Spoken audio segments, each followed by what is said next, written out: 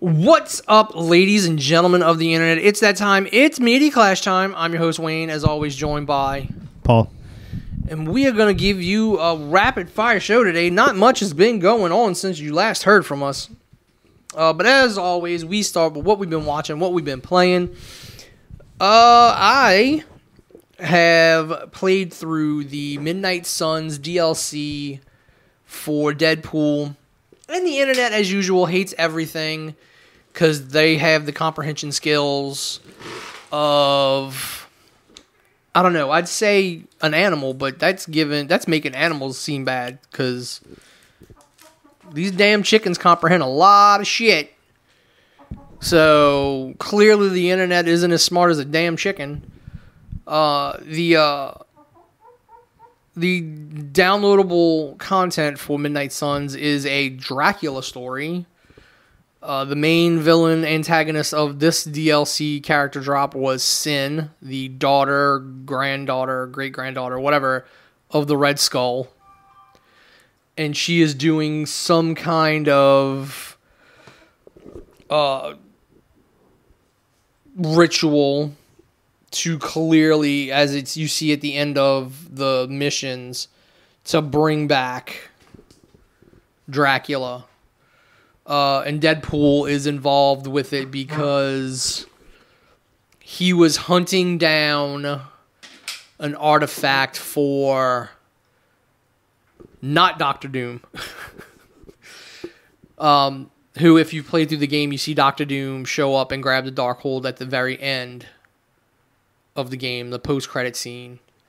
So Doom had him looking for this statue, this magical statue, which Hydra and Sin stole so they could resurrect or free Dracula.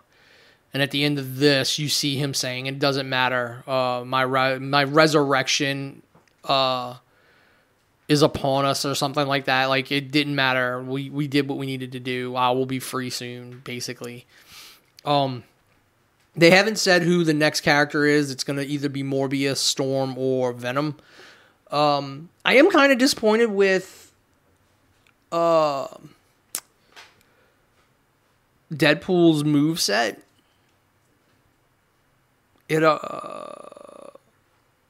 Like, if I just the characters to use in a fight, I wouldn't use him. Like, his offense isn't that great. You need to, like, stack shit to get multipliers on his damage. So, yeah, I mean, it's funny. The character's funny. He sticks around because he asks you to let him stay because he knows Doctor Doom's going to come and fuck him up. So he's like, "Can I please stay?" And your character tells him, yeah.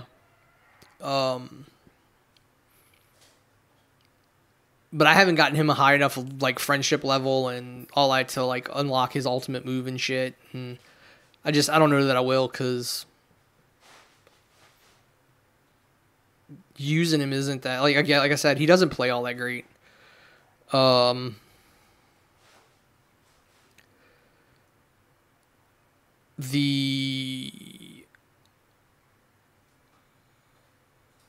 really am looking forward to, like, the actual Dracula storyline, though, because that's what this game should have, and, like, those kind of DLCs.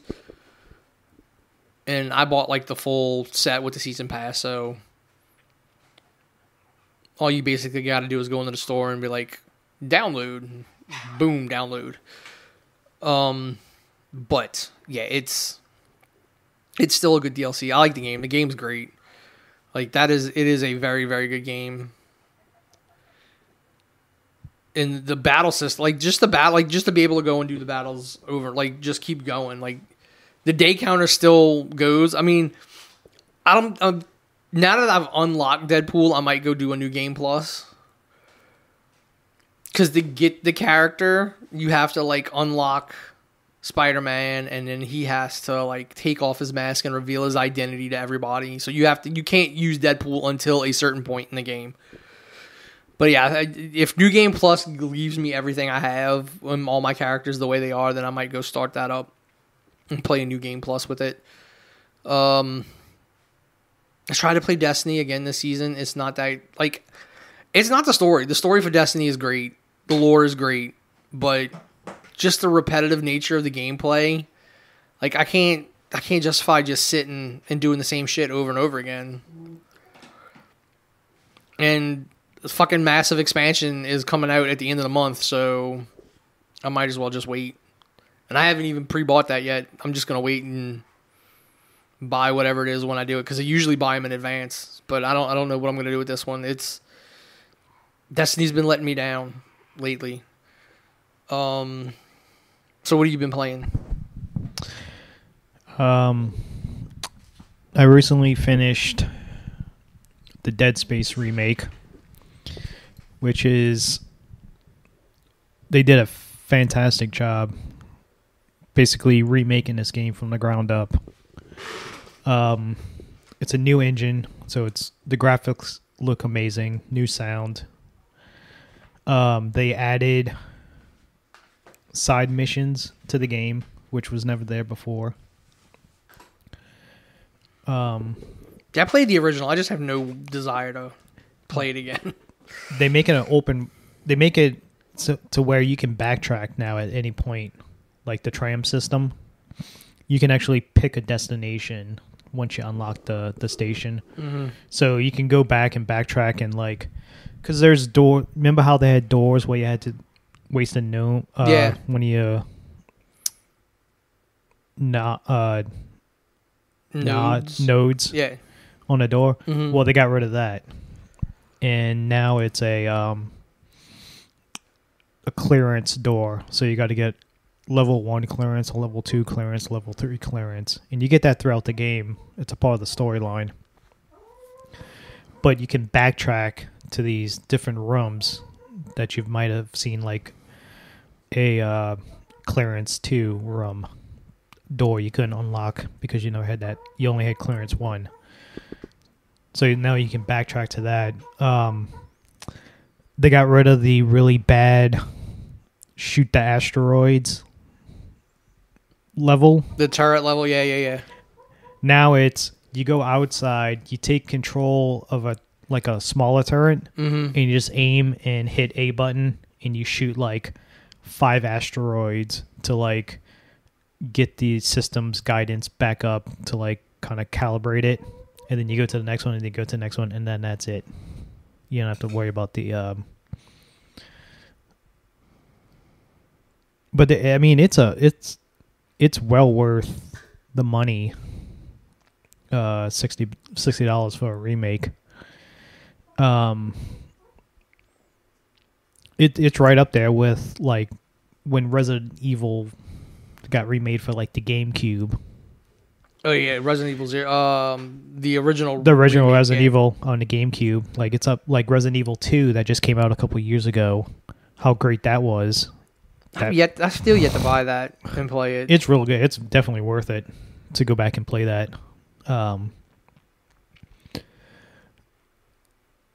They added impossible mode, and plus they took like stuff that they did in Dead Space. Yeah, I did hear stuff they took in. They did. It was in 2 and 3 or in this. Yeah, they pulled that into this game, which adds to the game. It helps out the game like way more. They added levels to it. They really pumped up the atmosphere of the game, of like going through these dark hallways or going into a room and you're hearing all this noise in the duct system, like you're about to get attacked but you don't. It kind of just keeps you in suspense every time you go somewhere. They added impossible mode, and it's basically if you die, it reverts back to hard mode. So you get 1 save slot. There's no auto saves. You have to manually save. You only get 1 slot. The second you die, this little menu pops up and says, hey, do you want to continue playing on hard mode, or do you want to cut back to the main menu and start over from the beginning. So a little trick I'm testing out that I heard, that if you play impossible mode and you die and you go to hard mode, if you beat it on hard mode, you still get that trophy / achievement for beating it on possible. Mm-hmm. So I'm on the final level right now, so I'm going to test it out to see, because I was playing impossible mode and I made it up to the fucking 5th level. There's 12 levels in all. Made up to the 5th level, got stuck on the environment, got cornered basically, and these necromorphs came over and fucking just annihilated me. And because impossible mode's exactly the same as hard. There's no difference other than no auto, and it's a one hit kill. I mean, one life. So yeah, it's definitely a pickup. And then I just started playing the Hogwarts Legacy, the Harry Potter game. And the only reason why I'm playing it is because I got it for free. And there's nothing else to do until Like a Dragon comes out on the 17th. And this game is massive. It is huge RPG. Like, I'm still on my first day at the school, and there is just, Hogwarts is just massive. All the different areas you can explore in this place, different rooms, and they really capture, I guess if you're a fan of the movies and the books and stuff like that, it really captures the atmosphere of that. The graphics look very good. From what I've been told, it's at least a 40-hour game if you want to just play the main mission. And it's over 100 hours if you try to do everything, all the side quests, because apparently there's a lot of side quests to do, and you get all the spells and learn all this different stuff. And it's also, apparently you can go light and dark magic. So if you want to, you can be an asshole. I guess since I could give two shits about Harry Potter, that'd probably be what I would do. Because there's some... I don't care about any of you. You do get some dialogue choices, and then you meet certain students that's kind of like, hey, you were really good with this wand duel thing. We got this illegal wand duel club that we do after hours that the teachers don't know about. Like, you want to come be a part of that? And I agreed to that. And then at one point, you get to go to the town to buy, like, your wand in, I guess, your central hub of where you spend your cash on stuff, buying new cosmetics for your, if you want to change your look, buy clothes and stuff like that. So you get to choose, like, who do you want? Do you want the nice chick who's kind of your, the chick's name from Harry Potter? Emma Watson's character. Oh, Hermione? Hermione. Kind of like her. Or you can pick the dude who does the illegal fucking duels. And, but yeah, it's a massive game, and you get you find chests and you open it up and you get like a cloak that does +5 on offense and stuff like that, a hat and a scarf and the gloves. So you get that whole aspect of the RPG of, like, building up your stats of your gear you're wearing and stuff like that. So I mean, it's all right for now, but the problem is I don't know nothing about Harry Potter. I've seen like 3 of the movies out of the 8. I've only seen one. I seen the first one. I seen the second one because I had to because I was working at the movies. I seen the third one, which was actually good. Probably the best one because it was more darker and more edgier. And that's about it. I seen the last one because we stayed after hours to watch it. Like Ryan and his giant group of friends all came. I was like, man, I might as well just see how this ends. Yeah, the only one that I've seen is the Half-Blood Prince, which is when what's his face? Robert Pattinson dies? No, that's Goblet of Fire. Goblet of Fire. Order of the Phoenix. I don't know. I think I seen that. Half-Blood Prince is the one where Snape dies. What's his face? John Rickman? No. Yeah. No, Alan Rickman. Alan Rickman. I've seen bits and pieces. Like he like confesses that he loved Harry's mom the whole time. He was a spy for. Basically. Yeah. So yeah, if you're a Harry Potter fan, this is definitely right up your alley. Because it just, I'm sure there's probably like deep cuts and Easter eggs and stuff like that. That is callbacks to the book that I have no idea. Just goes right over my head. Didn't like the voice acting. You can only pick two. Like you get to make your character at the beginning, but you only get two voices. Either it's a British kid, boy, or a British girl. Well, yeah, I mean, because Hogwarts is in Britain. There's technically there's an no American Wizarding Academy. Oh, see, I did not know that because I was going to say. Yeah, there are more than one. There is an American one. There was supposed to be. I mean, isn't that the? There was at some point there was going to be a spinoff with like the American? something at the American Wizarding Academy, but I don't think it ever happened. It never happened.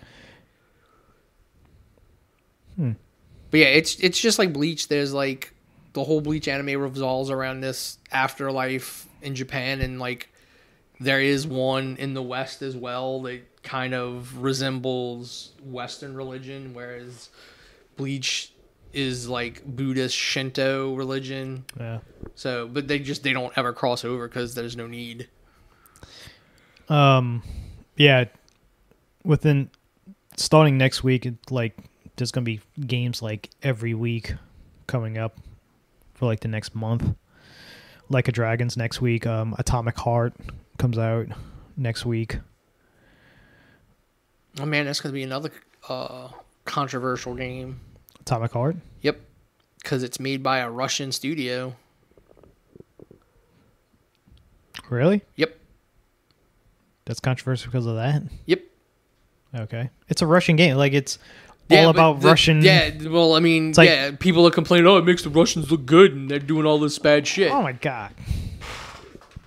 I mean, it's that fucking overly vocal minority of people on fucking Twitter. Like, Twitter doesn't matter. I never heard that controversy about it. Oh, yeah, I mean, I will listen to PlayStation podcasts every week, so... Yeah. I get all my video game dirt and shit from that.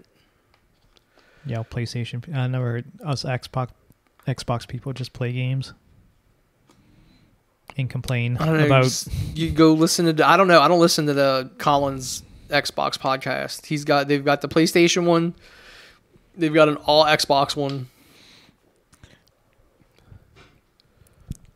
We just bitch and moan about our free games that we get every month and how much they suck. I don't even remember what the free downloadable games were this month. I'm still waiting to get some like classic PS1 RPGs and shit. PS2s. Like that's when I'll be like, all right, I'm getting what I want. I'm getting what I'm paying extra for. But again, I'm paying like $119 a year. Like who cares? Like yeah. They Xbox, PlayStation, and Nintendo has officially came out and said they're not going to do anything at E3 Now you're gonna have a floor presence. Yeah. Fucking Xbox is threatening to make the UK Death Valley of tech if they don't allow the merger. Basically, I mean, Sony's got every right to, like, the highest selling game on PlayStation was Call of fucking Duty. Well, yeah. So now they've basically backed Microsoft into a spot. They're like, all right, you're saying you're not going to take it, exclusive. So even if the merger is allowed to happen, because you've said it in court, you have to leave it multi-system. And if you do make it exclusive, the FTC can come back and break your ass up. I mean, I think Xbox can do exactly what PlayStation was doing. Play it a week early with us. Only these exclusive DLC stuff and exclusive missions. This shit is exclusive to us. Yeah, it's just they know they're never going to catch up. They know. I think that's what this is all about. They don't have anything in-house anymore that's good. When Microsoft laid off all those people, like a shit ton of people from 343 got let go. So your Bungie, that's clearly an indication y'all have no faith in the team that makes Halo. Well, Halo was a big disappointment, especially the online. So that's what I'm saying. Like, they know. Some PR person put out a tweet and tagged the FTC in it about the Last of Us TV show. Oh, Jesus. And they're like, hey, look, they're making all this, da-da-da-da-da. It's like, but the response is, yeah, that's an IP that Sony created. Yeah. So they have every right. They don't own HBO. They licensed it to HBO. The thing with Halo is, and then Colin was like, yeah, y'all could have done the same thing with Halo, but the Halo show sucks ass. Yeah, exactly.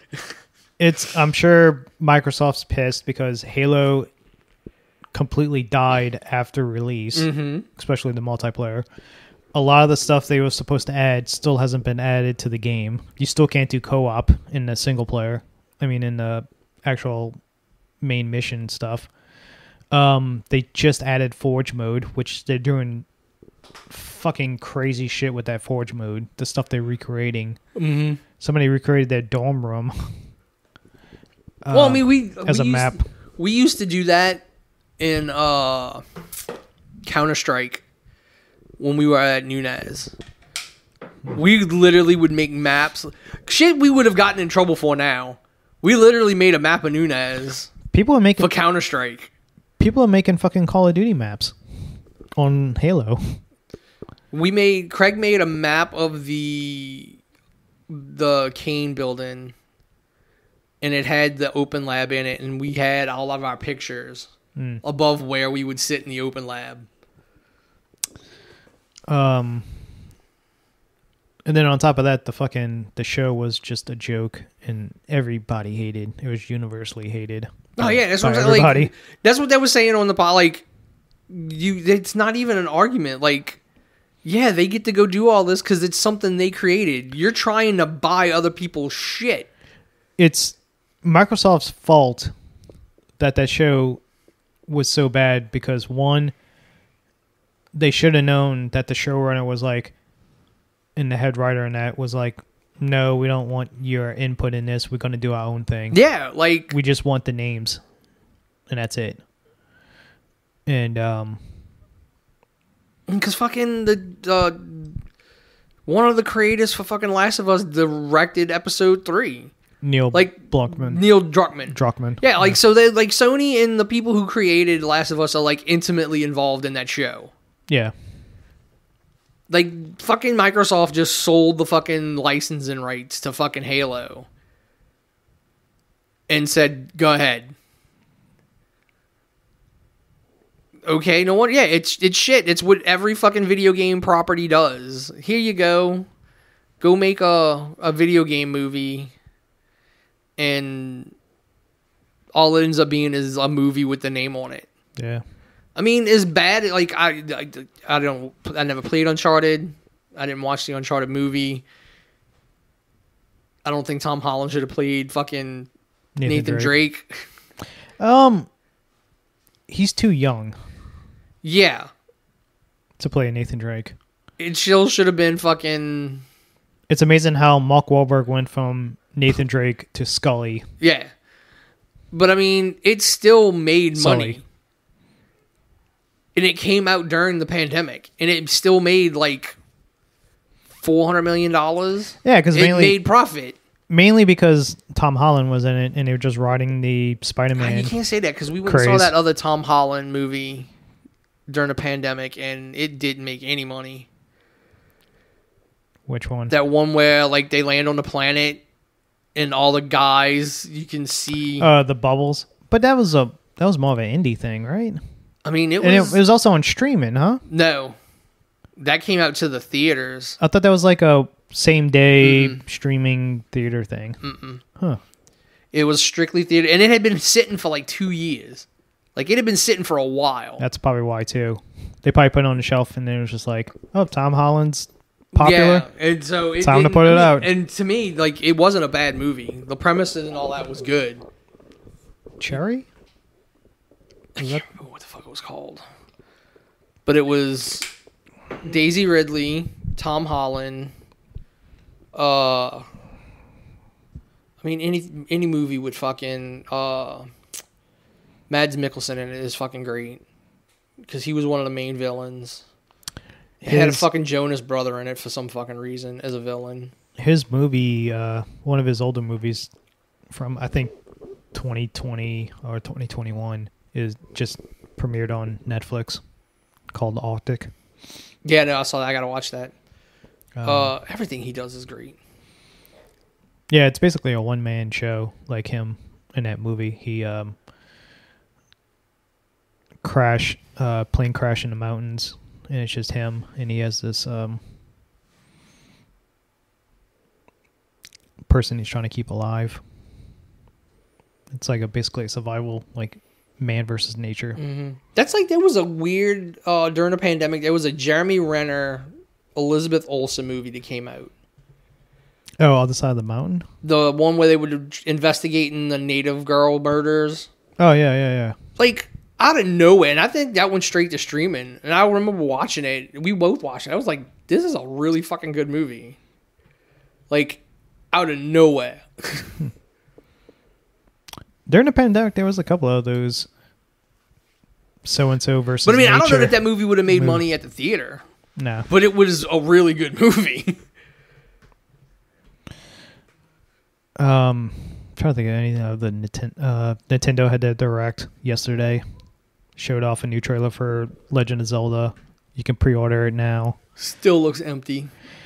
Game Boy and a Game Boy Advance games are going to be on Switch Virtual. So you can buy those and have your nostalgia playing Tetris. I don't know. I mean, it's got to be... I mean, I played the demo for Octopath Traveler on...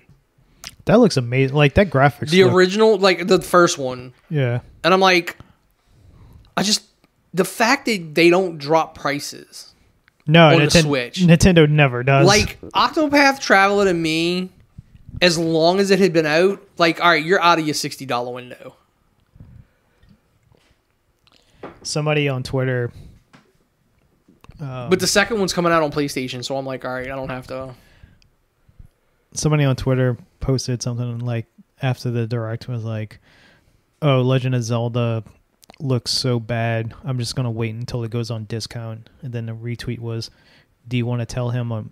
Clearly, you don't know what you're talking about, because it never. Yeah, they never goes on discount. It's like Call of Duty. Like, for the longest time, Call of Duty. Oh no, the only ones that go on discount are the older ones. Yeah, like the new one stays full price. The previous one will go down. They That's like fucking. Grand Theft Auto for the longest time, Grand Theft Auto wouldn't go down. It wouldn't go. It would go down, but you would buy like some stupid bundle edition, so it's not that big of a savings. The fucking like Fire Pro Wrestling, unless it actually goes on sale, is a $60 game. And the DLCs are not cheap. Like the expansion packs are not cheap. Like you could pay $130. Like I think like the full version of that game with like all the fucking roster updates from Shimmer and New Japan, like all that is like $130. I can see that. I mean, there's a train simulator game that's you can spend thousands of dollars on DLC. When you fucking do the DLCs and shit. I remember the last Car Mechanic had like a crap ton of fucking expansions because they finally got actual car companies to license content to the game, so you could actually work on licensed cars. And those fucking things were never cheap because those fucking car companies want their fucking, like, if I'm gonna let you deconstruct my car, yeah, accurately. Pressure washer simulator. Speaking of simulators, I mean, that's how they get you with those kind of games. It's like the game itself is pretty cheap. No, there's no like. I mean, you can buy cosmetics for your fucking character, but that's what they hope for. It. Which you don't see because it's in first person mode. Mm-hmm. You don't see it. It's like Train Simulator and shit. It's all the little expansions and you can get this train set and all that. Yeah, but Pressure Washer Simulator, Power Wash, whatever they call it in Britain. They got a free DLC where you can do Laura Croft's mansion. You can clean the mansion. And then I think they're doing another one where you play, you get to wash the motorcycle from Final Fantasy.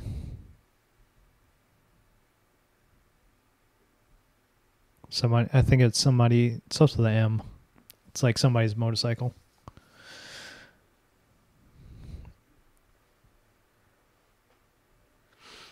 What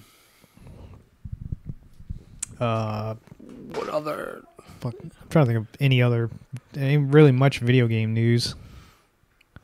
No, because I mean, there's nothing massive is coming out really. No, you got shit's coming out like, Jedi Survivor got pushed till just to April. Yeah, it's like a month, like 3 weeks, I think. Yeah, that comes out soon. Like I said, Like a Dragon, Atomic Heart. Something else big. There's a couple fucking big games coming out within the next month and two.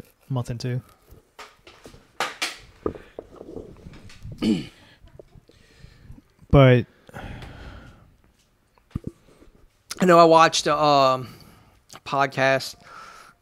I mean, it's not something we usually talk about, but Hasbro just laid off like 15% of its workforce.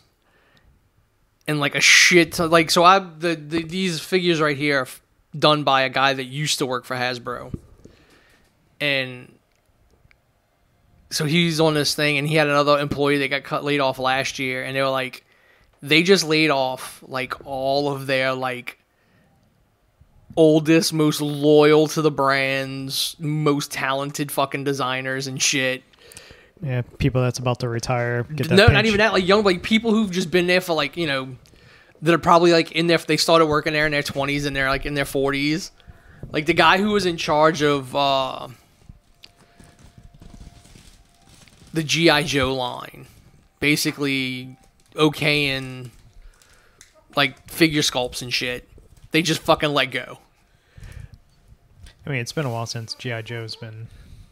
But you are out of the loop. Oh, is it popular? Oh, you are out of G.I. Joe Classified is a fucking thing. Oh. Like 1/12 scale fucking G.I. Joe Classified. Like $25 a figure. Like G.I. Joe is a fucking massive thing. Like without any fucking cartoon. That's just like these motherfuckers. These Transformers are massive and fucking popular right now without a fucking cartoon or anything connected to them. If my G.I. Joe figure is not held together by a shitty rubber band on the inside that's holding everything together. The O-ring. 3.75s held together by a plastic O-ring. If I can't twist that bitch until it snaps. So let's see. Critics' Choice save up to 70. Oh, look, Last of Us again. Oh yeah, they put that out. That's a remastered of a remaster. Uh-huh. They knew what they were doing. They put this out, and then the show comes out. They said the fucking sales for this game have fucking blown the fuck up now. Like this one in particular. The remake of the remake. Yeah, because there's a lot of people that's probably never played the game and started watching the show. I'm telling you, that Dead Space, if that ever goes on sale, like if it goes on sale like $10, save $10 on it, it's still worth it. Oh yeah, that like if it drops down like that, then yeah. Yeah, I heard about Forspoken, that's it. So many people just like... It's... From what I've heard, people describe it like who know games. They're like, if they wouldn't have tried to make it photorealistic and like she's from our world, you could forgive the dialogue. Like nobody in reality talks like her. No. So if it was like stylized and like a true fantasy, like it wouldn't be that bad. Because that's what I heard. The biggest problem is fucking dialogue. I watched somebody play the beginning, and there's a scene because she's a troubled youth, and she gets in trouble with this gang, and she Power Wash Simulator, $25. Yeah, because apparently it's called Power Wash. It's not pressure washer. It's a power washer. Oh, Hitman has the roguelike missions now that you can play. I think it was a free update, which adds like so much more to the game. Where just like it's kind of like a randomizer. The random randomizer. So it's like procedurally generated. Yes. So it's like kill this person, do it with this weapon. And then there's like other stuff you can add on to it to get points. House of the Dead remake. Nice. No, you gotta go to the coming soon. That's what I was in. New games, featured, top 10, demos, expand your game. Yeah, that's another one of my peeves with your PlayStation show sucks. With fucking Midnight Suns. They haven't added anything else than what came with the initial game at launch. So if you bought like the full edition, you own all the skins. They haven't added anything since.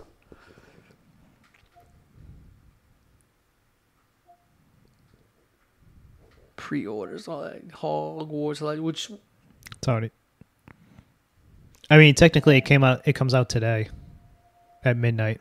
Oh, okay, yeah. If you buy the deluxe edition, you get to play it on Tuesday at 11 o'clock. So technically, you get it like a day early or something like that for the deluxe edition. Like, oh yeah, see, that would be usually the one I usually buy, the $100 one, because then you get every.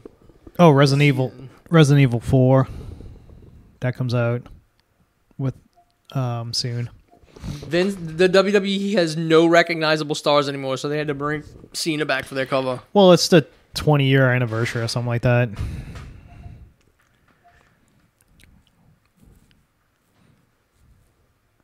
Then the AEW Fight for the Fallen is rated teen. So the ratings and the guidelines finally came out. And if you read why it got that rating, and apparently there's partial buttocks shown. So I'm wondering if you do like... all the AEW women have to wear their fucking bottoms up their ass. No, I'm thinking it's this. You know how they do like the fucking sunset flip, and and they hold the trunks, and the trunks go down. You might be able to do that, or could be fucking Billy Gunn mooning people because he's Mr. Ass. That would be hilarious. Like a Dragon Ishin. Yeah, I can't wait for that. Diablo 4, which I'm worried about that because it still says fucking PS4 on it.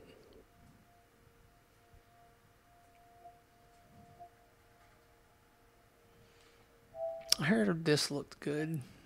Oh, Wild Hearts? Yeah. Yeah, I heard that too.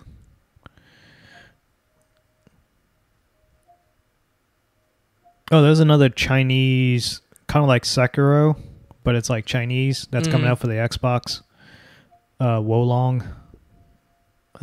Looked pretty neat. Is that the Monkey King one? It might be. I don't know. All I know it's on Game Pass, so it's free. So I downloaded it. Oh no, that's not. That can't be it. Like that game blew so many minds when they showed the demo, like the game footage of it. The Monkey King one. Yeah, like if that came out, people would be fucking going ape shit for it.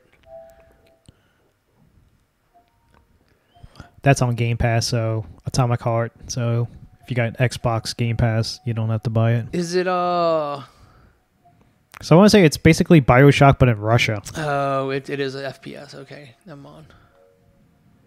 Judas, I think, got pushed back, which is...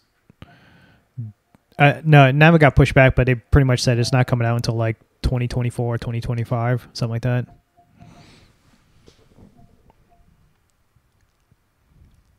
Oh yeah, Street Fighter 6. Final Fantasy 16. Dead Island 2 is finally coming out. Yeah.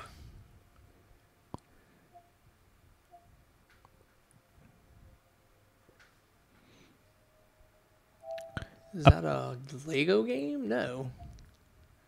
No, that's that VR game. Apparently Skull and Bones Got delayed again. But apparently it's basically like that fucking... What's the other pirate game? Where you on your ship for most of it. God, what's the fucking name of that game? The Xbox one? Sea of Thieves. Yeah. Basically, it's something like that, but more not as cartoony like Sea of Thieves. Anno 1800. 10 Dates is the sequel to 5 Dates.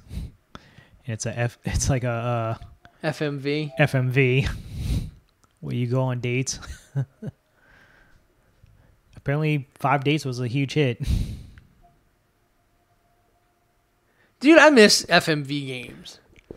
That's like wild. You would think with the technology you have now, where you can basically record everything anyway, like FMV games would be easy to do. I mean, it's making a comeback because there's like 1 or 2 studios. All they do is FMV games, like 5 Dates. Immortality is nothing but it's like hours and hours and hours of first person of FMV footage. Like I miss the FMV from Need for Speed. Like, I love the FMV scenes in Need for Speed. They were so cheesy, it was great. That's why I love the fucking Sega CD. Because most of their games were fucking FMVs.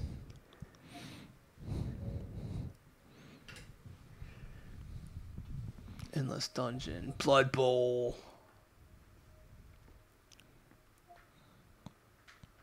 Yeah, there's some stuff. I mean... Yeah, y'all got... I'm guessing my list is like Xbox exclusives, because... I couldn't even tell you what the next fucking PlayStation exclusive coming out was. Ooh, they got an Octopath Traveler 2 demo. Darkest Dungeon 2 finally made it to Xbox. So Something went wrong. All right.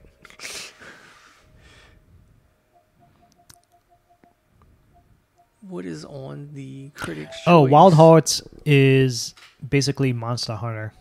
Yeah, I did hear something about them saying it's like Monster Hunter. Yeah. I heard some stuff about Meet Your Maker supposed to be good.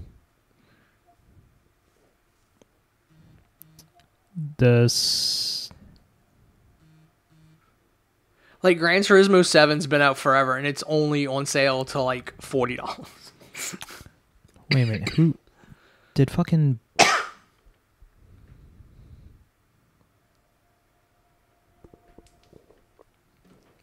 Did fucking Brock Purdy just won MVP? Horizon, Red Dead, Assassin's Creed. Oh no, Brock Purdy got 3rd. Chris Olave got 4th. Is that the new one? Oh, Champion Content Bundle. I was about to say. Oh, fuck. Yeah, it is. All right, I'm going to have to buy that. $70 game for $21. It's at F1. Mm-hmm.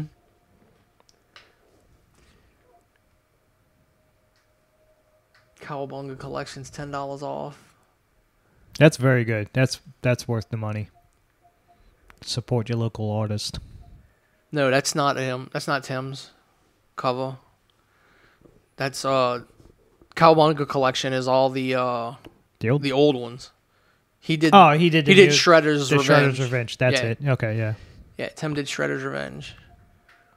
And then you see him and Robbie plotting some shit. Mm-hmm. I've seen it.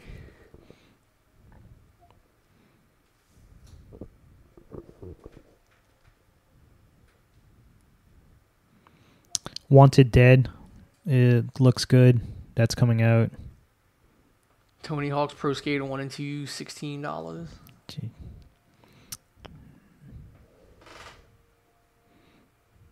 Oh, I already have it.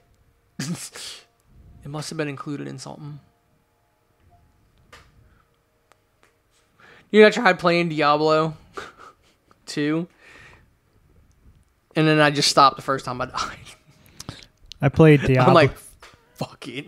I played Diablo for the PS2 when it was like a 4-disc fucking game, and I was like, yeah, this is. Yeah, the fucking the Diablo 2 remake, it's good. But it's still got the, you die, you got to make it back to your body to get your shit. And I'm like, no, fuck that. Well, I guess you don't play the Souls games and stuff like that. No, I do not. It's like fucking Elden Ring.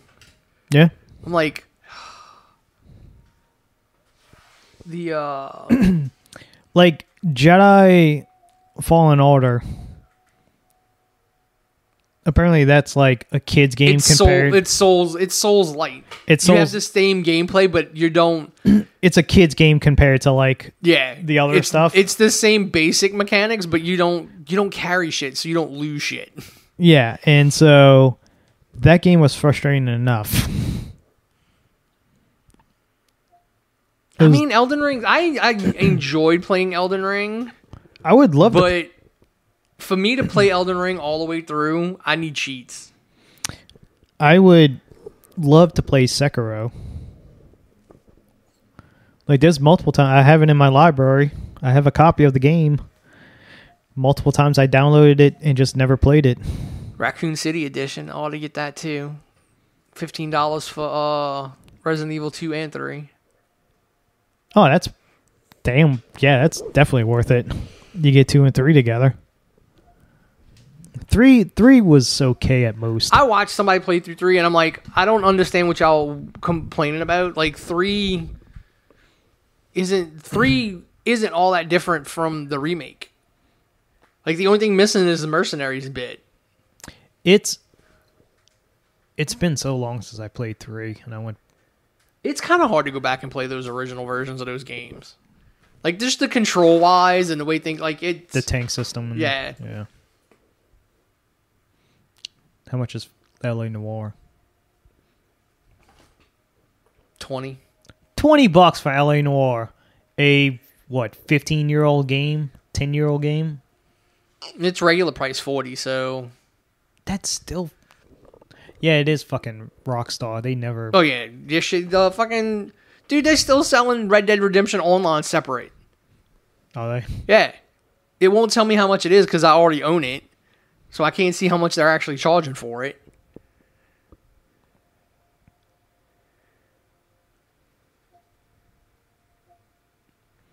There you go, Lost Judgment. You want a Yakuza game that's not Yakuza? Oh. But it's lawyers. Like, I mean, that's not a bad price. $24. how much is the special edition? $36. Oh yeah, $10 more. You get the fucking all the DLC stuff. Callisto Protocol Season Pass, $24. All right, so fuck that game. I perfected that game. Got all the achievements. All right, I'm done with this piece of shit game. These motherfuckers want to do free updates. And it changes. It adds achievements. Adds achievements. It doesn't. You still don't. See, if you were to do it on PlayStation, if you pop the platinum and then they add shit, you still keep the platinum. Nope. You don't have the 100% anymore. Now you have like 80-something%. I mean, the percentage I think goes down, but you still keep the platinum saying you got everything. Nope. Doesn't say that for for Xbox. Oh, wow. That sucks. Ghostwire fucking Tokyo Deluxe upgrade, $15. So they added a new game plus, and then they added like one achievement for that. And then they added, they're adding a hardcore mode. Basically, it's a permadeath. One, if you die, that's it. Kind of like what they did in Dead Space 2. Outer Worlds for $20. Outer Worlds expansion pass for $20. Yeah, so that bundle for Resident Evil, which is Resident Evil 2 and 3, what I said it was, $15? Yeah. 2 by itself is $12.50, and 3 was $9.99. But that's the deluxe edition. So you get like the deluxe edition. I think you get all the cheats with it. Like you get like a key that opens up all the doors, and you get like unlimited weapons and. This poor game. Get like a dragon. That server's going. That fucking game's going off. So that game is going offline in. If you go September. No, I think sooner than that. If you find the Avengers physical copy in the wild, buy it. Because as soon as that game goes down, prices are going to skyrocket for that game. Because like right now, because I own it, because I bought it for like $20 when it got down that low. Yeah. I can go get everything for free. People are selling that for like $80 to $100 physical copies. Stupid. Yep. Stupid. The second they announced the server was dropping, you go on Amazon, and the only physical copies they had was like $80. It's not, the server's not dropping. No, they discontinued the service. No. They're stopping selling it. Everything's going to be free. You can still play it single player. But if you already have the game, right? Yeah. So if all your physical copy is going to do is allow you to play it single player offline. Yeah, but you can't after that point you can't buy it digital. No, it might be in March you're not going to be able to buy it. Yeah, and then I think the servers for multiplayer is going off in September, but you can still, that last game patch is going to allow you to play it offline single player. Yeah, that's why the prices are going up, because you can't buy a digital copy anymore soon. I mean, it says unavailable, but I own it, that's why. How much is Like a Dragon? Legendary Hero Edition, $26.99, and I already have the I already have the basic edition. Oh, did you? Mm-hmm. Was it free? It might have been a PlayStation Plus game. Probably one of the monthly ones. Probably was. You should play it. It's a fun game. Snow Runner. I think Far Cry is supposed to do something with that soon. That's the anthology bundle. Oh, you get like 4 games in one. You get 3, 4, 5, and 6. Jeez. Yeah, because nobody played 6. But I just love the fact when I go through these things, like most of the games that I'm like, oh yeah, oh wait, I already own that. That I've already paid fucking actual money for this shit. Oh, Greedfall. I need to finish it. The sequel should be coming out this year. Whatever happened to 1880, whatever. Remember that game that came out for PS4 that everybody was like, oh my god. Oh, no, that first party, yeah, it didn't. It was too short. Yeah, it looked really good, but it was just too short. 5-hour game. Yeah. Werewolves. The Order 18 something. The Order, yeah. The Order, yeah.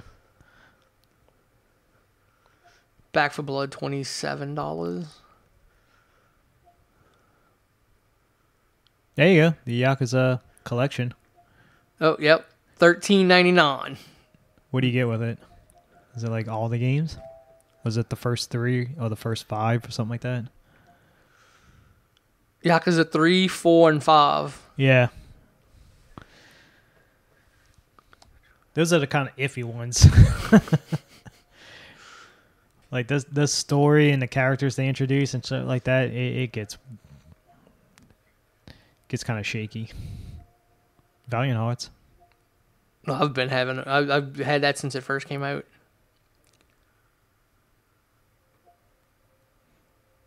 Queen, you can. I don't have Sing. Try to attempt to do a fucking Freddie Mercury. I can do Freddie Mercury. I'm good. Mm-hmm. I did. I used to do The Show Must Go On all the time. Anytime I'd go out and do karaoke, it was I Will Always Love You, The Show Must Go On, Blaze of Glory. John Bon Jovi? Yeah. There was some other ones that I would always do. And then, like, other people would just tell me. I remember I used to go to a place on the West Bank, and the bar looked at me one night, and she goes, if you do the song When I Touch Myself, I can't remember the fucking song it is, the name of the actual song is. When I Think of You, I Touch Myself? Yeah. She goes, you do that, all your drinks are on the bar all night. I'm like, okay, you ain't gonna embarrass me. Oh, you're not going to go up there and be all ashamed singing Right Said Fred? Hell no, dude. When I was doing this, I was like, I have been on stage in a dress in front of hundreds of people before. Well, you Rocky Horror.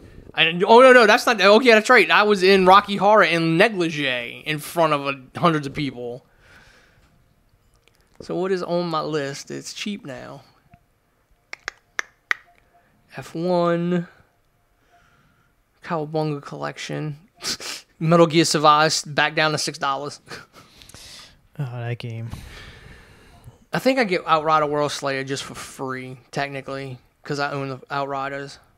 So there's a rumor supposedly Konami's going to start making games again. Some of the shit they it's because some of the shit they've been putting out is making money. Yeah. Like the Turtle shit's been making money. Is that Konami? Mm-hmm. Yeah, Konami. Oh, yeah, the Konami code. Yeah, all those old games with Konami. Yeah. Raccoon City Edition, $15. I already own the Quarry. No, I didn't get the Quarry because she would never tell me she wanted it to play it, so I never did get it. So the new one with H.H. Holmes, mm-hmm. From what I've heard, is not as good as the Quarry. Regular Resident Evil 2, $40. Yeah. So it was only the deluxe edition and the bundle edition that are on sale. I love when Sony does that. And technically, that's not on Sony. No, it's the The developers. developers. Yeah. How cheap is Saints Row? Still full price. How? I don't think I've seen it go on sale yet. How? I don't know. That game is so bad. Fire Pro Wrestling Deluxe Edition, $90. Yeah, makes sense. Fire Pro Wrestling, just a season pass by itself. So if you had the regular plus season pass, $50. Yeah. It's a lot of wrestlers. Grand Theft Auto 5, $20 right now. Regular price, $40. Well, yeah, that's the game. Yeah, because on PS5, the online and the game are separate. Yeah, and plus, like, you buy, like, those bundle editions with the Megalodon card or the Great White card and Fire stuff Pro like that. Wrestling by itself, regular edition, $50. Yeah. So to get if you didn't buy the bundle, you pay $100 for that game to get the fucking season pass. Do you get the created character? Don't they create characters in that? No, I think all that. Let me see. Is the deluxe edition everything? Includes Fire Promoter, Fighting Road, Heavyweight Edition. No, so you still have to buy all those other, Like the New Japan, the AJP, AJW, FMW. Yep, because they you got the Move Craft is free. Parts Craft 30, Stardom 20. Who do you get from Stardom? Do they go back to like Io Sky and Kana and Toyoko? B. Priestley, Aiza, Toyota. Natsuma Tora, Sumanatsu, Konami, Gila, Death Yamasan, Saya Katamari. I think that's newer people. Bree Priestley. Yeah, I think that's all newer people. I mean, this came out March of 2020. Yeah, so it might be the roster in 2020 because Bree Priestley, I think she showed up in. Yeah, because I mean that's all of them right there. I think she showed up in NXT UK. Champions Road Beyond. No, Champions Road, $10. Yoshiro Takayama Charity DLC, $3. Oh, there's your Bullet Club. The Entrance Craft, $20. There's your New Japan right there. The other Stardom pack. That looks like older. Starlight Kid. Yeah. Ketsu, Hazuki, Momo Wannabe. Yeah, because that looks like. Is that EO right there? No, she was always called EO Sky. Oh. Or EO. Yep, there's your New Japan. And that's the 2018 pack. Oh, that's when Kenny and all of them left. Mm-hmm.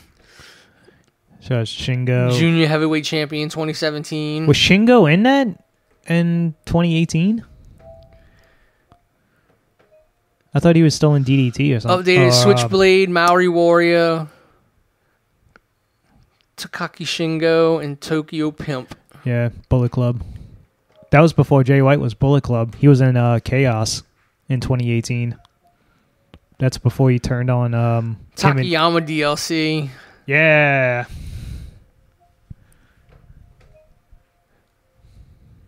Yama New Moves. Yeah, because that's Kenny right there. Yeah, there's Okada. There's Naito. And that's Tanahashi. Is that Kenny? Yeah, it's Kenny right there. That doesn't look like Kenny. Jushin Thunder Liger.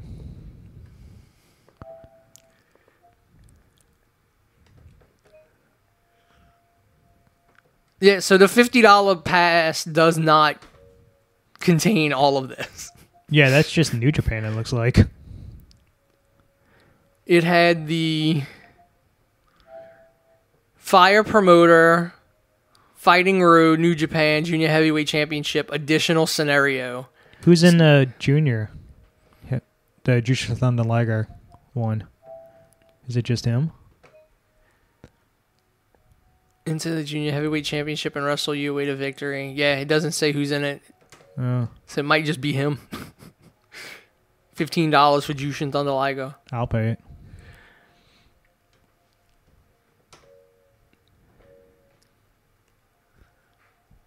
I mean, for fucking $90, I'd be like, no, I need all that shit.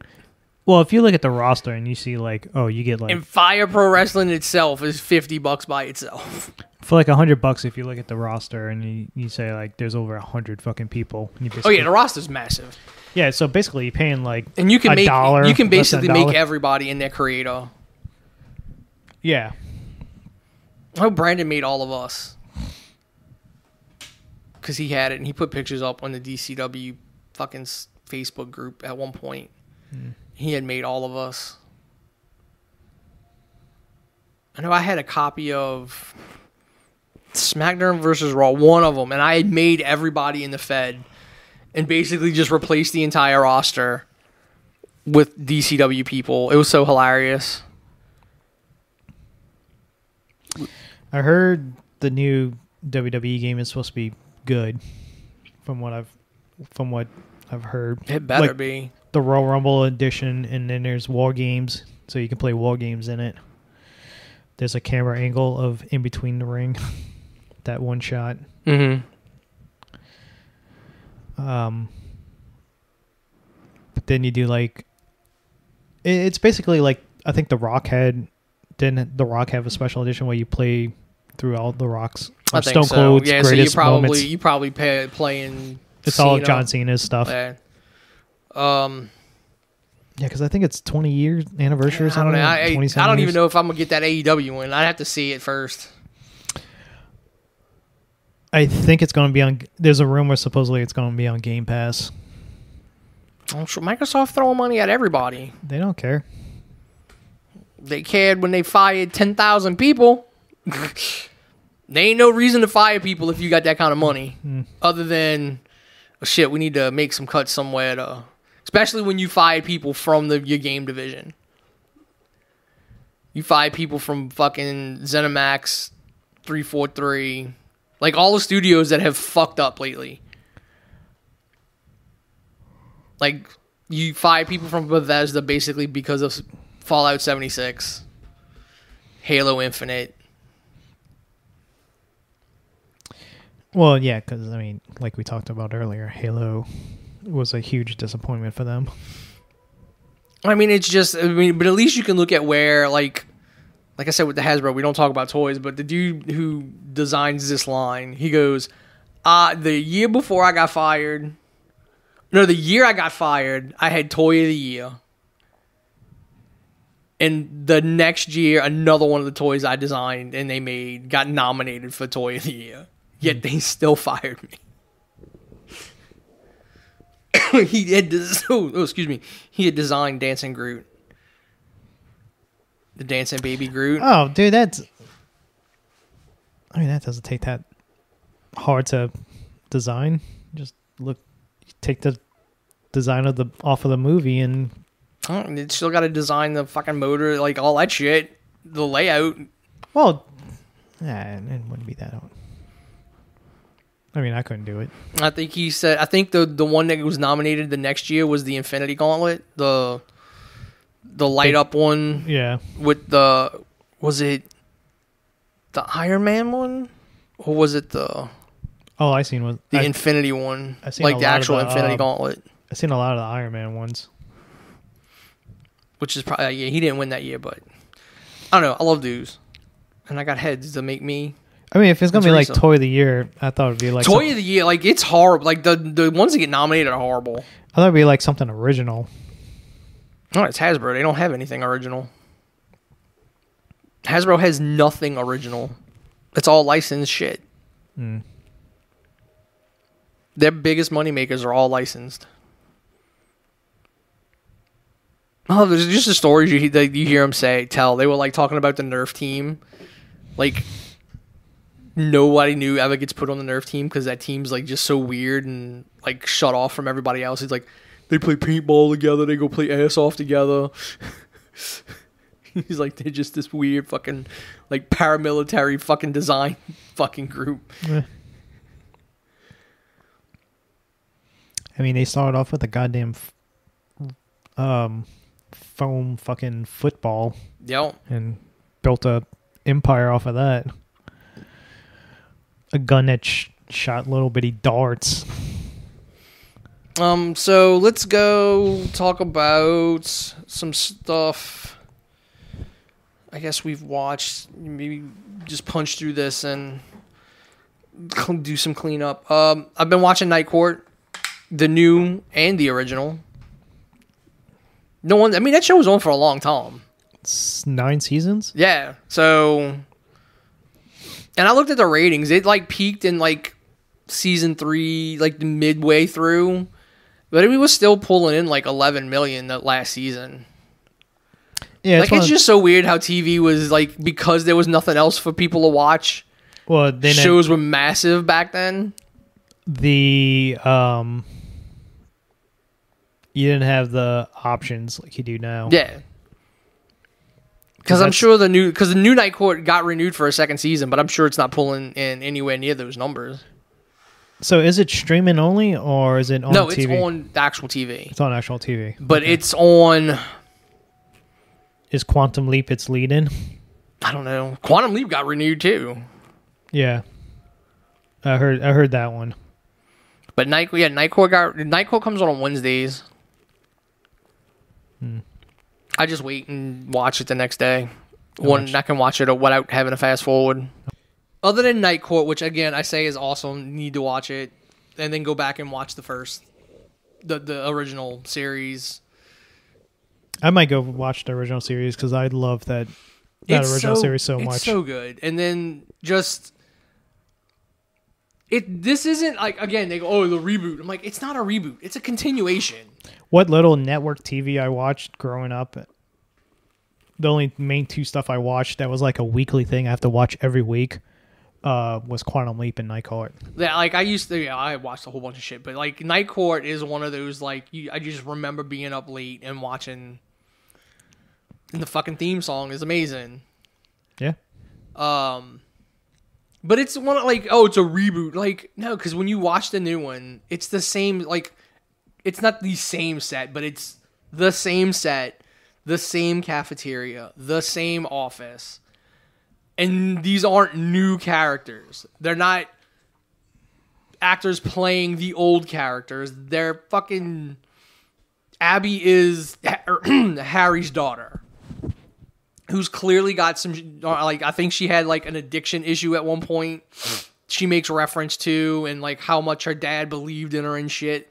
Like, so she, in one story, like, literally, if you go watch any original episode of Night Court, Harry was, like, always this. Like, I believe in you. You can get through this no matter how bad it is. How many people he keeps from committing suicide in that whole 9 seasons is probably tens of, Harry was such a good guy that Santa Claus wanted to, like, give him the Santa Claus powers and make him Santa Claus. It's just, a great sequel. It's a sequel. It's not a reboot. One last wrestling thing I forgot about that I just got reminded of. Jerry Lawler is making a full recovery. Oh, yeah, he had a stroke. Had a massive stroke, literally face down in the parking lot, and got found by one of the tenants at some apartment complex. I thought it was at his condos. Yeah, but he was face down. Yeah, like he was in the parking lot at his condos. Yeah. But yeah, so Night Court is amazing. Go watch it. A show that I'm kind of upset that got canceled was Reboot on Hulu. That was a really funny fucking show. It was Keegan-Michael Key and Johnny Knoxville. Yeah, they were basically doing a sequel to their original show. Yeah, it's basically Full House. They like what Full House did, the revival of Full House on that's on what Netflix. the show was about them doing. Yeah, but it got canceled, so clearly it didn't get watched enough. While we have in the break, Netflix came under fire, like, because they said they've never canceled a successful show, and people are pointing to, like, oh, I like this. Look at all the critics' reviews. I'm like, they said successful, not critical, darling. They said successful. A show could have a 99 on Rotten Tomatoes and nobody watches it. Like, you'll never see the fucking numbers. They know what the numbers are. They know what the numbers are to what they're paying for it.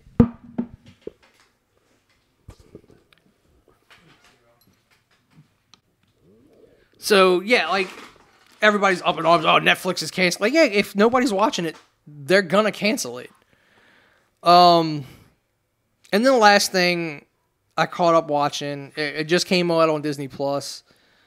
I watched Wakanda Forever, and it's okay. I'm not a fan of the changes to Namor. If you'd have told me this was a completely different character, I'd have been fine with it. But to, like, completely change Namor's, like, origin, motivation, everything like that, yeah. Like, I don't see this version of Namor hitting on the Invisible Woman.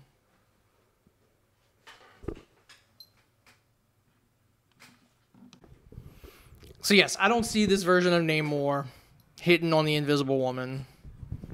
Like, I just don't see it happening. It's not a good... I don't know. It's just weird. I don't want to sound like an ass. I love the first Black Panther. And I'm glad... what's her name is up for Best Supporting Actress. What the hell is her name? Angela Bassett. Angela Bassett's up for Best Supporting Actress, and I hope she wins it. Because, there's got to be a lot of stuff for her cut out, too.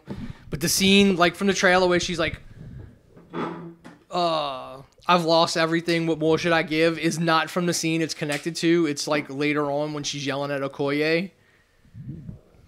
She has a very good shot of winning, and it'd be a huge get for Marvel to have, like, officially say it's like somebody from a Marvel film has won, like, a major Oscar. For a Marvel film. Yeah, for a Marvel film. Yeah, because in the first... no, here's the thing. No, because I looked it up. He didn't... the first big one that I know of that was nominated was Road to Perdition. Yeah, but I'm talking about, like, this new Kevin Feige. I'm talking about, like, comic books in general. What, Tom Hanks? Yeah, but he didn't... I don't think it won anything, and I don't think Hanks was nominated. I think it might have been nominated for Best Picture. You know, Paul Newman probably was nominated for, like, supporting. Yes, I think Paul Newman was nominated for supporting, but he didn't win. I think was it the sound designer? It was like a technical role that was not, but that dude ended up getting like a posthumous Oscar.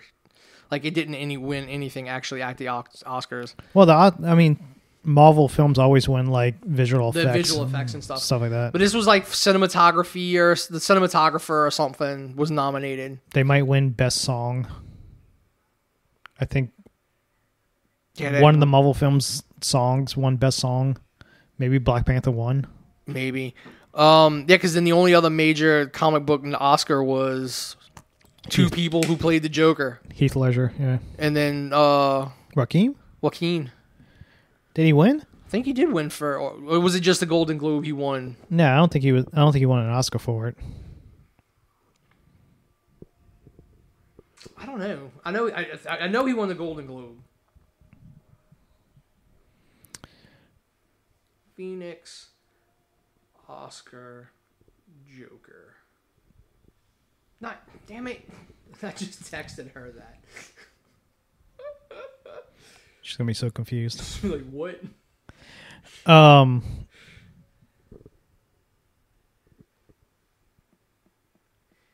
because I don't see... Oscar, Joker. I don't know. I'm going to have to look at the list on who's supporting actress. Oh, no. Best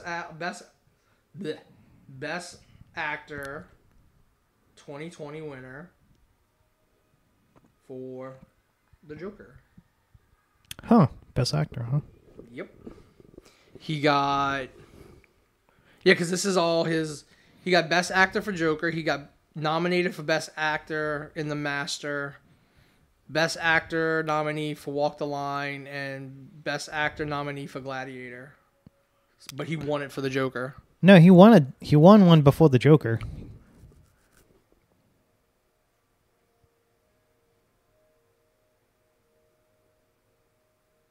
Then he should have 2 Oscars. Let's see. Wikipedia. Adventures, filmography, and accolades.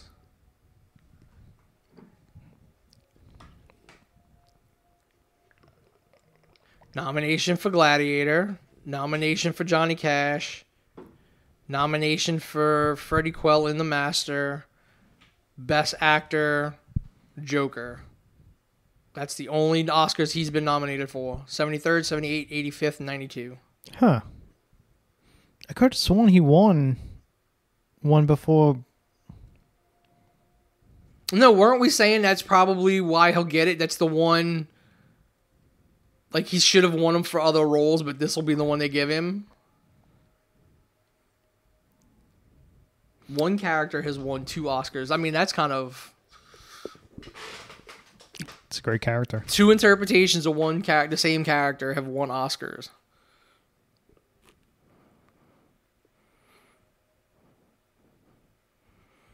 Because I could have sworn he won for Walk the Line. Just says nominated. His new movie looks fucking weird. What movie of his doesn't look weird? Beau is Afraid. Yeah, like all his movies look fucking weird. Have you seen that trailer? No. It's fucking weird. Just wait until you see the footage from fucking the Joker sequel it's filming. I'm probably sure that shit's gonna look weird as fuck. Yeah, especially if it's a musical. But yeah, so yeah, we'll do the Oscar nominations came out. And we'll just do a show by itself. Yeah. Yeah. I'm glad Angela Bassett is nominated. Chadwick Boseman got screwed over on the original Black Panther, which is why we all thought he was going to get it for Ma Rainey. Yeah. But I mean, at least he did get recognized with an Emmy for What If, playing T'Challa. He got that Emmy for voice acting. You know how every year you watch that in memorial stuff on the award show, and there's always those people they leave out, and people get pissed off. It's like this person was left out. Yeah. So the Grammys did one. Who'd they leave out? Aaron Carter. I mean, technically, he's a fucking, like, he should have been. Apparently, there was a small group on Twitter. I don't know how big this group was. That was very pissed that he was not. I mean, here's the thing. If you're a member, if you sold albums, like, you were on the Billboard charts, you should get recognized. Doesn't matter if your career tanks, you fucking die of a drug overdose under a fucking bridge. Like, you just like anybody who's been a member of the Academy. Is that how he died? He died of an overdose, but not under a bridge. Okay. Like, in his own house, but yeah, it was drug related. He wasn't listening to Red Hot Chili Peppers at the time. No. Yeah, because it was on, like, I had seen clips, like, while I was out, while I was laid up on the sofa, like, him on, like, fucking Steve-O's fucking podcast and shit, talking about his fucking, the craziness that was his fucking childhood. His big-ass face tattoo. I mean, that's when the drugs really kicked in and he just fucking tatted himself up. Yeah, Bam, Steve-O just did one for Bam, how basically he's like, I'm done with him. Like, Yeah, no, he's supposedly bringing him on fucking tour or something. He brought him on keep an eye on him, and yeah, he brought him on tour because it's like trying to rehabilitate him, and yeah, it's also somebody keeping an eye on him. Keep an eye on him and try to keep him the straight and narrow. And apparently, he was trying to do like stand up or I guess spoken word stuff, not spoken word, but like what Foley does. He doesn't do stand up, but he tells like funny stories about his life, true stuff. And apparently, like after shows, he would just go get shit faced drunk and his kids with him. And Steve-O was like, "Yeah, I'm done. I tried to help you, and you don't want to fucking help yourself." Then he's like the ultimate fucking good turnaround story because he was like that, and now he's. Well, I mean, it's just like fucking Ryan Dunn burned out before he did. Like there's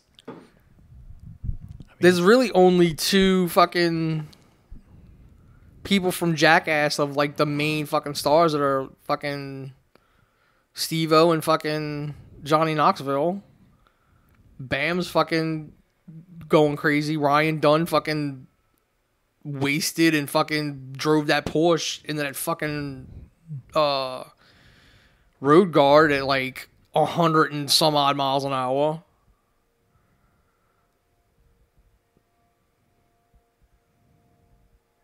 I mean, the only other people you could pick out of Jackass would be like Wee Man. Wee Man's apparently Danger. I can't remember his first name. Something Danger. According to Steve-O, he was like extremely smart with his money. Like he's one of the people that held onto his money and did the right thing with the money that he got from Jackass and stuff like that. And Chris Pontius, like that's the other one. Yeah, but I mean, the ones who stayed names, kind of like after the show stopped. Yeah, because they gave Bam his own show. Yeah,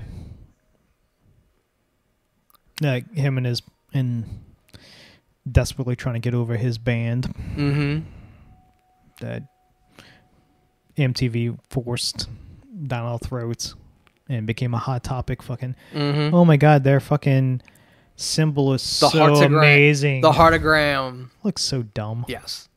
But yeah, I think if you are a member of the Academy at one point and you die, you should be recognized in the in memoriam. If you're a fucking Billboard artist, if you've sold fucking records underneath fucking Billboard, like if you should get nominated, you should have that remembrance. Speaking of which, that will probably be in this year's or next year's Grammy in memorial. Burt Bacharach died. There's a bunch of people been kicking off. Yeah, it's starting to get that. It's the old people, like, 70s, 80s, 90s are all. Yeah, Burt Bacharach was 94. The one of Laverne and Shirley, one of them. Shirley. Yeah, not the director. Penny Marshall. Yeah, not Penny Marshall. The other one died. Yeah, a bunch of people just it's that older generation of TV and movie people. And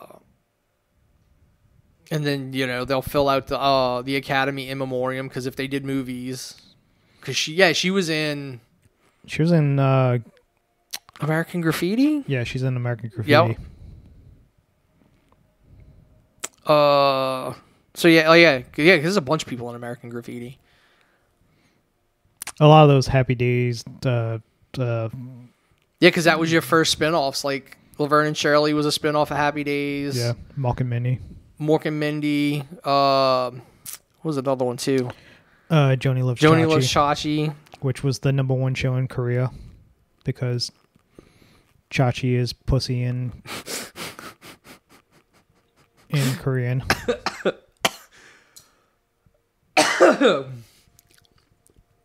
Oh, those Asians. So yeah. Yeah, I think that's it. That's it for me. Like Wakanda Forever was I don't know if a it's letdown. I don't know if it still is like the #1 highest rated show in in South Korea. I don't know. Like we said here, like numbers went down because people got other options and there's other things to watch. But when somebody makes a show, an American like show, loves pussy. Yeah, of course, everybody tuned in for that fucker. They were like, "Wait, what is this?" It's either pussy or dick. It's one of the two. It was like some obscene thing that I guess nobody knew what. Well, clearly they would have known when they went to those TV shows, those stations, and were like, "We're gonna call this is what it's called." Everything else gets. Maybe that's why now shit gets renamed. Yeah. Ant-Man is getting. Some movie just got banned in China. I don't know if it's Ant-Man or not. Dude, there's a lot of movies that haven't gotten releases in China lately. I don't think Black Adam did either, and that's hurt it. Says no, it's not Shazam. Or it might. I don't know.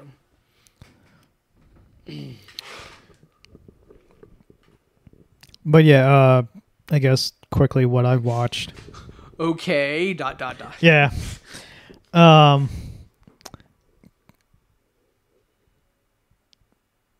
One Saturday I went down this rabbit hole of YouTube Japanese stuff, which was interesting. And then I found a conspiracy channel called The Y-Files. It was very interesting to me because this guy is doing conspiracy theories and urban legends and stuff like that. And a lot of the stories are from, there was this old radio show that used to be super late at night called Coast to Coast with Art Bell. And if you listen to the show, it's mainly a lot of UFO stuff. But eventually he had an open post on his forums for the show of like, if you have any time travelers out there, please get in touch with us. Oh, I love the fucking people on Instagram and TikTok who claim to be time travelers. Yep. So this is before that. This is like you had to go on a forum before TikTok and you show videos and stuff like that. And so like there was always like 2 episodes that stand out about these time travelers that come back in time, and they talk about like the once you come back in time, I've already changed history, so you can't ask me like what's the lottery numbers, who's winning the Super Bowl, blah blah blah, because time has changed because I'm not supposed to be here and I'm interacting. So yeah, it's the Y Files is very good. It by this guy does these episodes about these different topics, and then he kind of debunks it at the end. How it could, because there's one TikTok guy that supposedly found giants at the top of this mountain in Washington, and apparently he died very mysteriously, suddenly, after like supposedly being followed by the government and stuff like this.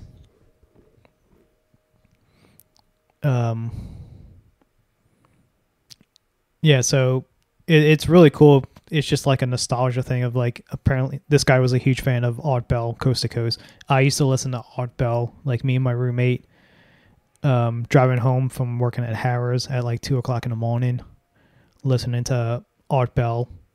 And it's like one of those, you listen to a radio program, you're already home, you're sitting in the driveway, but you're still listening to the fucking program in your car, waiting for the commercial to come on so you can hurry up and run inside to turn the radio on inside. So yeah, that was really good, and the guy's a good writer because he has like his goldfish is his sidekick that talks. It's called Hecklefish, who's like the ultimate, believes in the lizard people and the fucking we didn't really go to the moon, like the ultimate conspiracy person, like somebody to play off of with this stuff. So yeah, it's a good YouTube channel to check out. But I watched 2, I guess, true crime drama type stuff for Netflix. First one was called The Pez Outlaw. It's about this guy back in the 90s. He's the reason why every cereal box has 1 per household rule on it, because he used to cheat the system. He would go to these toy shows with his kids and sees like these cereal toys. Mm-hmm. People would resell them for a decent chunk of change. So he's like, all right. So he would go to the recycling plant close by the house, buy all the cereal boxes that get brought in for recycling, cut out the UPCs, and send it in. And he would get like hundreds of toys, and he would just set up a table and start selling cereal toys. And then they finally changed the rule to where it's 1 per household. And then he found out that this lady comes in and sells one Pez dispenser for $1,500 at a table, and he has to know why. He goes and talks to the lady. She just tells him one word, and it's like some Eastern European word. And it turns out Pez is divided between 2, I guess, companies. There's Pez International and there's Pez USA. Pez USA only distributes in America. They cannot distribute outside of America. Mm-hmm. That's the licensing. Pez International can go anywhere, any country, but USA. So for USA Pez collectors, the European stuff is the hard to get. That's the most expensive. That's the most desirable. So this guy would just look at the back of a Pez dispenser, and it will tell you the address to the Eastern European fucking factories, like their main factory. So him and his son basically put a mortgage on the house. They flew to Croatia, I think it was, like back in the 90s, back when like they were committing genocide over there. Oh yeah. And so he just went up to the Pez factory and it's like, hey, I want to buy some Pez from y'all. And the fucking dude opened his doors, like he basically described it like Willy Wonka's factory. And the dude was like just dumping all these Pez's into a fucking duffel bag, and he would fill up multiple duffel bags and he would fly back home. He gets stopped at customs, and apparently it's illegal. You can't go to another country, buy a product in bulk just to bring it back to America to sell it, because you don't have the right. It's trademarked and something like that. It's licensing and all this other stuff. You don't have, the company never gave you the right. Pez America, for some idiot reason, they had the trademark, but they never filed the paperwork trademark for customs. So legally, he can do this. So this dude was coming in with like thousands and thousands of Pez, selling them for like all this money. He was making like tons and tons of money, going back and forth, bringing in Pez's. And it basically Pez America president didn't like this. So at one point they had like a private detective following him to find out who's in the Europe division is doing this, letting him do this. And then to get back at him, all the designs that they rejected that the European people submitted, that's now going for like, there's one called the Bubble Boy Pez that sells for like $1,200. This dude had like 5 of them that he was selling. Originally, Pez USA didn't like the design, so they didn't make it. Just to fuck over this dude, we're going to make it. We're going to charge $1.99. We're going to flood the market. So now demand's not there. So every time he tried to do something, Pez had to step in to fuck him over. And then it got to the point where it's like, all right, fine. You can make your own Pez's like Funkos. Mm-hmm. You can make your own. So this dude legitimately took his money that he made off of these Pez's and started making his own design, and people wanted them. Well, Pez USA dude is a petty motherfucker. Took his design, mass produced it, and flooded the market for way cheap, for like $2. And to the point where it basically drove him out of business. Like he couldn't sell his own Pez, his own design Pez's. And which tells me, I don't know, like he would still, if he goes into greater detail. Like, yeah, because if he was perfectly legal for him to make his own dispensers and design his own dispensers, but they still own the. I guess you submit the design, and technically Pez owns the design you submit.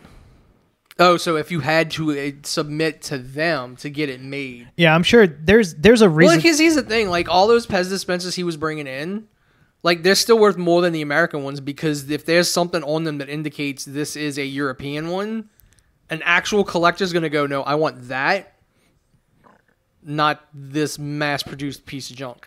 Well, the Bubble Boy Pez, or the Bubble Man Pez, I think it was called, there was only 12 in existence. And this dude had like 3 of them, I think it was. His son got one for free, and somebody came up to him and was like, hey, I'll give you $1,200 right now for it. And his son was like, just started college. He was like, yeah, here you go. Here's $1,200. Now it's worth like a couple thousand if he would have kept it.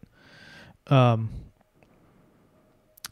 I'm guessing it's like Pez USA just flooded the market, making thousands and thousands of this one character because it became popular. Yeah, but I mean, like a true diehard, they would still look for. Yeah, you got those. There's one dude in Europe who's like a diehard collector. He's got this house in the woods, a barn or something like that. He won't let the camera guy's close to it, he would have to go inside and grab it, and he'll come out and it's like, hey, look at this Pez. And he was so pissed. It's like, you shouldn't be making a documentary about this guy. You should be making a documentary about me. It's a good documentary. It's intriguing. Whole aspect of fucking Pez and the Pez collectors. This dude literally went into a 10-year depression and couldn't look at a Pez. Didn't go to he used to go to all the fucking conventions. He was the man. Oh yeah, I mean, if the company itself is fucking with it, you're like, fuck it. They basically bankrupt him. Like he almost lost his house and his farm. Like his wife's a white horse, an equestrian something trainer and a rehabilitator or something like that. And she ended up fortunately got started getting MS or something like that, or one of the diseases, Parkinson, I think it was. So he had to stay home and focus on her, and that's why he started the his own Pez's to like work at home, be closer to her, and make money legally, so you don't have to deal with the legal aspects of it. And then Pez USA came in and like said, nope. Basically, he lost everything.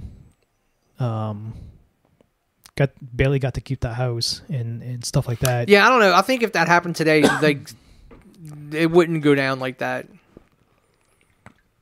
Yeah, this is all mid to late 90s. Yeah, I don't think that would go down like that now. Yeah, I mean, just on the collective front, like the original Star Wars figures, right? They're all marked for the original lineup when it came out. Power of the Force was all those figures just remade. Same molds and everything, but clearly marked. Well, Power of the Force is Hasbro. Was it Hasbro at the time? Yeah, because the originals were Kenner. It's one of the, whoever the toy company, or George Lucas, they re-released the toys just to test the market, just to see, because they thought about making the movies, the prequels. So they released the toys but again, as a it's test. One of those, like, those original figures are worth more, even though it's the exact same mold. Yeah. Because people want the originals, they don't want the remakes or the reproductions. Even though they're official reproductions, they don't want the reproductions. So yeah, this guy for like 10 years never did nothing, and then he just started making a blog telling his stories, and he called it the Pez Outlaw, and then he became famous on that. So now he's finally past the point of like being depressed about it, and he finally gotten over it to a point where he can go back and like talk to his good friends that was in the Pez community, going to these conventions. People come to, like, he's a celebrity now. Like, he wrote a book. There's a book about him, and he goes to signings and stuff like that, and people line up and to meet the Pez Outlaw. And so now he's got fame off of that. And then the other thing I watched was the Mumbai Mafia, police versus the underworld. Back in the late 90s, once again, in Mumbai, there's this gang, this mafia group called the D Company, and at the highest point, they had about 25,000 people under their payroll. And crime was so bad in Mumbai, like extortion, rape, prostitution, fucking sex trafficking, drugs, kidnapping, like you name it, they were doing it. One of the reporters at the time was doing an interview now about it, and it's like they didn't have a finger in each pie. They owned the whole pie shop. And so it got to the point where the government was like, something has to be done about this. So they, the police started a squad to personally take down these people. And they would shoot and kill these gangsters. And they started to become celebrities, like this squad group, to the point where they were making movies based on them. And they were more popular than the movie stars, like the Bollywood people and stuff like that. And they called them encounters. Every time they killed somebody, it's an encounter. And the top policeman has over 100 counters. This person, it's like a fucking tally. It's like, all right, this week we'll look at the chart and like, oh, this person is now at 75 encounters, while this other person's hot on his heels with 68 or something like that. And it got to the point where the top guy was over 100, another guy was in the 80s, another guy was in the 90s. All these encounters over these years. And the fucking crime went down dramatically because the cops were just straight up shoot first, questions later type of deal. And the public loved them. People were running for their life, like the major crime bosses, people, if they wasn't killed, they were in hiding. Like the leader guy is in Dubai still to this day, like is still in hiding. They can't find him. And then the Times article came out. A dude was in Mumbai.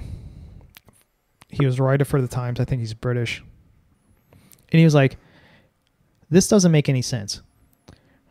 These gangsters have like AK-47s, Uzis, semi-automatic pistols, and all this other stuff. These cops have fucking revolvers, 6-shooters. That's all they have going into these encounters. And they're coming out untouched. Like, something's up with that. So he sits down and interviews the main guy, and he's basically saying straight up, like, yeah, we murdered these people because they're bad. And now the human rights people started getting into it.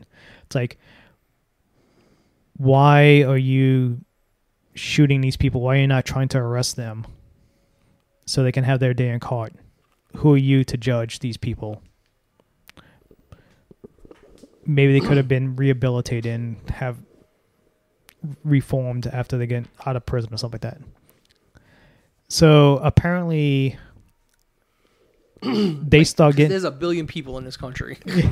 So they start arresting the cops because now allegations are coming out. It's like, yeah, they kidnapped this one dude. They're going to take him in for questioning. And next thing you know, he's shot dead in a shootout like 20 miles away. How did that happen? You just came into his home and arrested him and was supposed to take him to his station. He got out of his handcuffs and now he's got a shootout and coming out. Like, the stories didn't add up. And apparently they were kidnapping people, torturing them, and if they wouldn't give up any information, they would kill them and count it as an encounter. They were defending themselves. And then public started to turn on them. And then so magically the lead guy was up for trial for kidnapping and murder. The key witness magically disappears. 2 days later, he's found decomposing in the ground. He gets acquitted. He gets transferred to like some lower department area. Mm-hmm. He makes this magical bust. They can't ignore. This is this goodwill, fucking getting good graces. He arrests the brother of the leader, who's like in charge of the the fucking import export, I think it was. He just goes into the guy, arrests him, and takes him to jail. No shootout, no nothing. And this is supposedly like a big setup, like to make him look good, trying to get him back in the good graces of the public. And so yeah, it was an interesting documentary about that. And then it turns out in 2020, that same cop is back on trial. I mean, right now, 2022, he's back on trial for supposedly killing a business owner. So yeah, I mean, how was the LAPD described in colors? The biggest gang there is. Yeah, is the LAPD. Yeah, it was kind of cool to watch. It was just like, at one point the public loved them. They were the most popular things in India. And then that fucking one article came out, and now they're public enemy because number they one. don't care as long as they don't. They look. We don't want to know the details. Because then once you learn the details, you start feeling icky. Yeah, that's what that is. They still loved what they did. They're like, yeah, they killed all these criminals. Oh wait, I'm not supposed to like. It's basically Judge Dredd. Yeah, that's what they were doing. Like I don't want to know how the sausage is made, just what it's made of. Like the sausage is full of dead. Is it good sausage? Is good sausage filled with dead criminals? I don't care how you make it. Yeah, that's about it. Then we'll talk about the one main thing we both been watching. Last of Us. I haven't watched Last of Us. You haven't watched Last of Us? I just know that I know the Nick Offerman. Yeah, I just know the story for that. Oh, you don't have HBO Max, do you? Yeah, I do. You do? Mm-hmm. Why are you not watching it? I don't like The Last of Us. I didn't like the game. Okay, so I'm going to tell you like this. I don't like the game either, but this show is so fucking good. Mainly because of this will probably go down as one of the best video game adaptations. Yeah, because I mean, to me, ever. just knowing what that third episode was like and what it's like in the game, like characters like in the game, it just seems like they're expanding on. They taken some liberties, stuff. like they're changing some stuff from the game. Mm-hmm. It's not much. Like you watch that first episode, it's literally you spend more time with his daughter leading into the outbreak that night, but literally driving through town like you and Tommy with his daughter in the back of the truck going through the town when everybody's panicking in Austin, then getting separated, her getting shot by the soldier guy, stuff like that. It's literally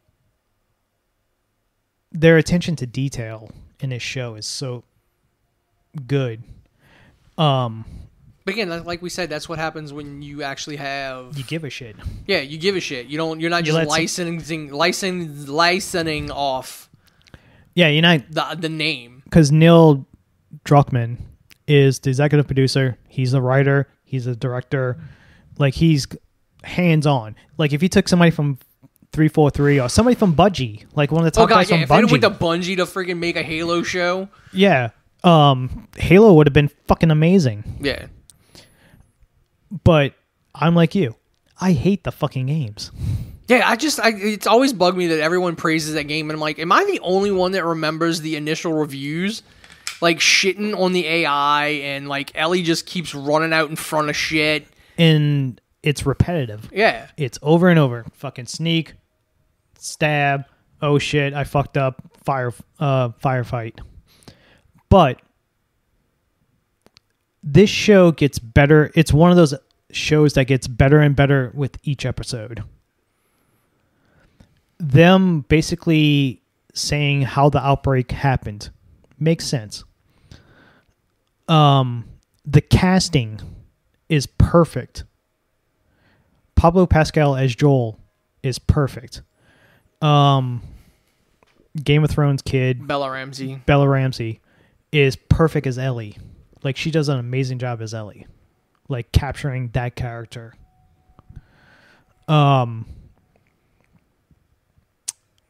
Tess was great.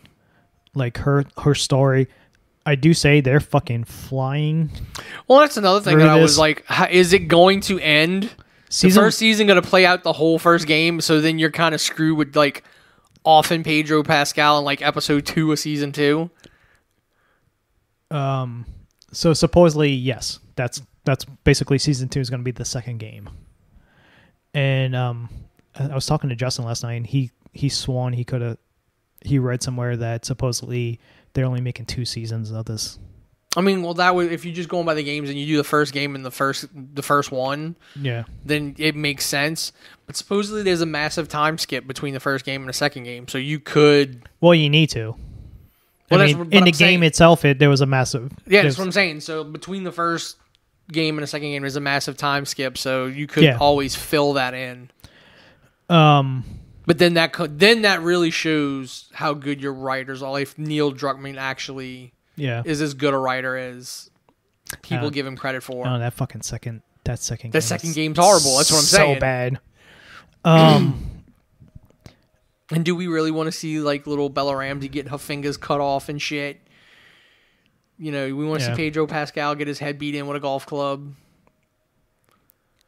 Like, that's some Game of Thrones shit right there. Pedro Pascal, second episode, fucking gets his head caved in with a fucking golf club. That's what I told Justin. Justin has no idea about the games. And I told him, I was like, listen, avoid any talk about the second game. Because, if there's only going to be 2 seasons and it's of game 1 and game 2. If you don't know nothing about the video games, do not seek it out. Yeah. To know. But another great thing is, like, even the voice actors are popping up. Like, the chick who was the voice actress for the Firefly leader. Mm-hmm. She plays the actress in the show. She plays the same character. That's what DC wants to do.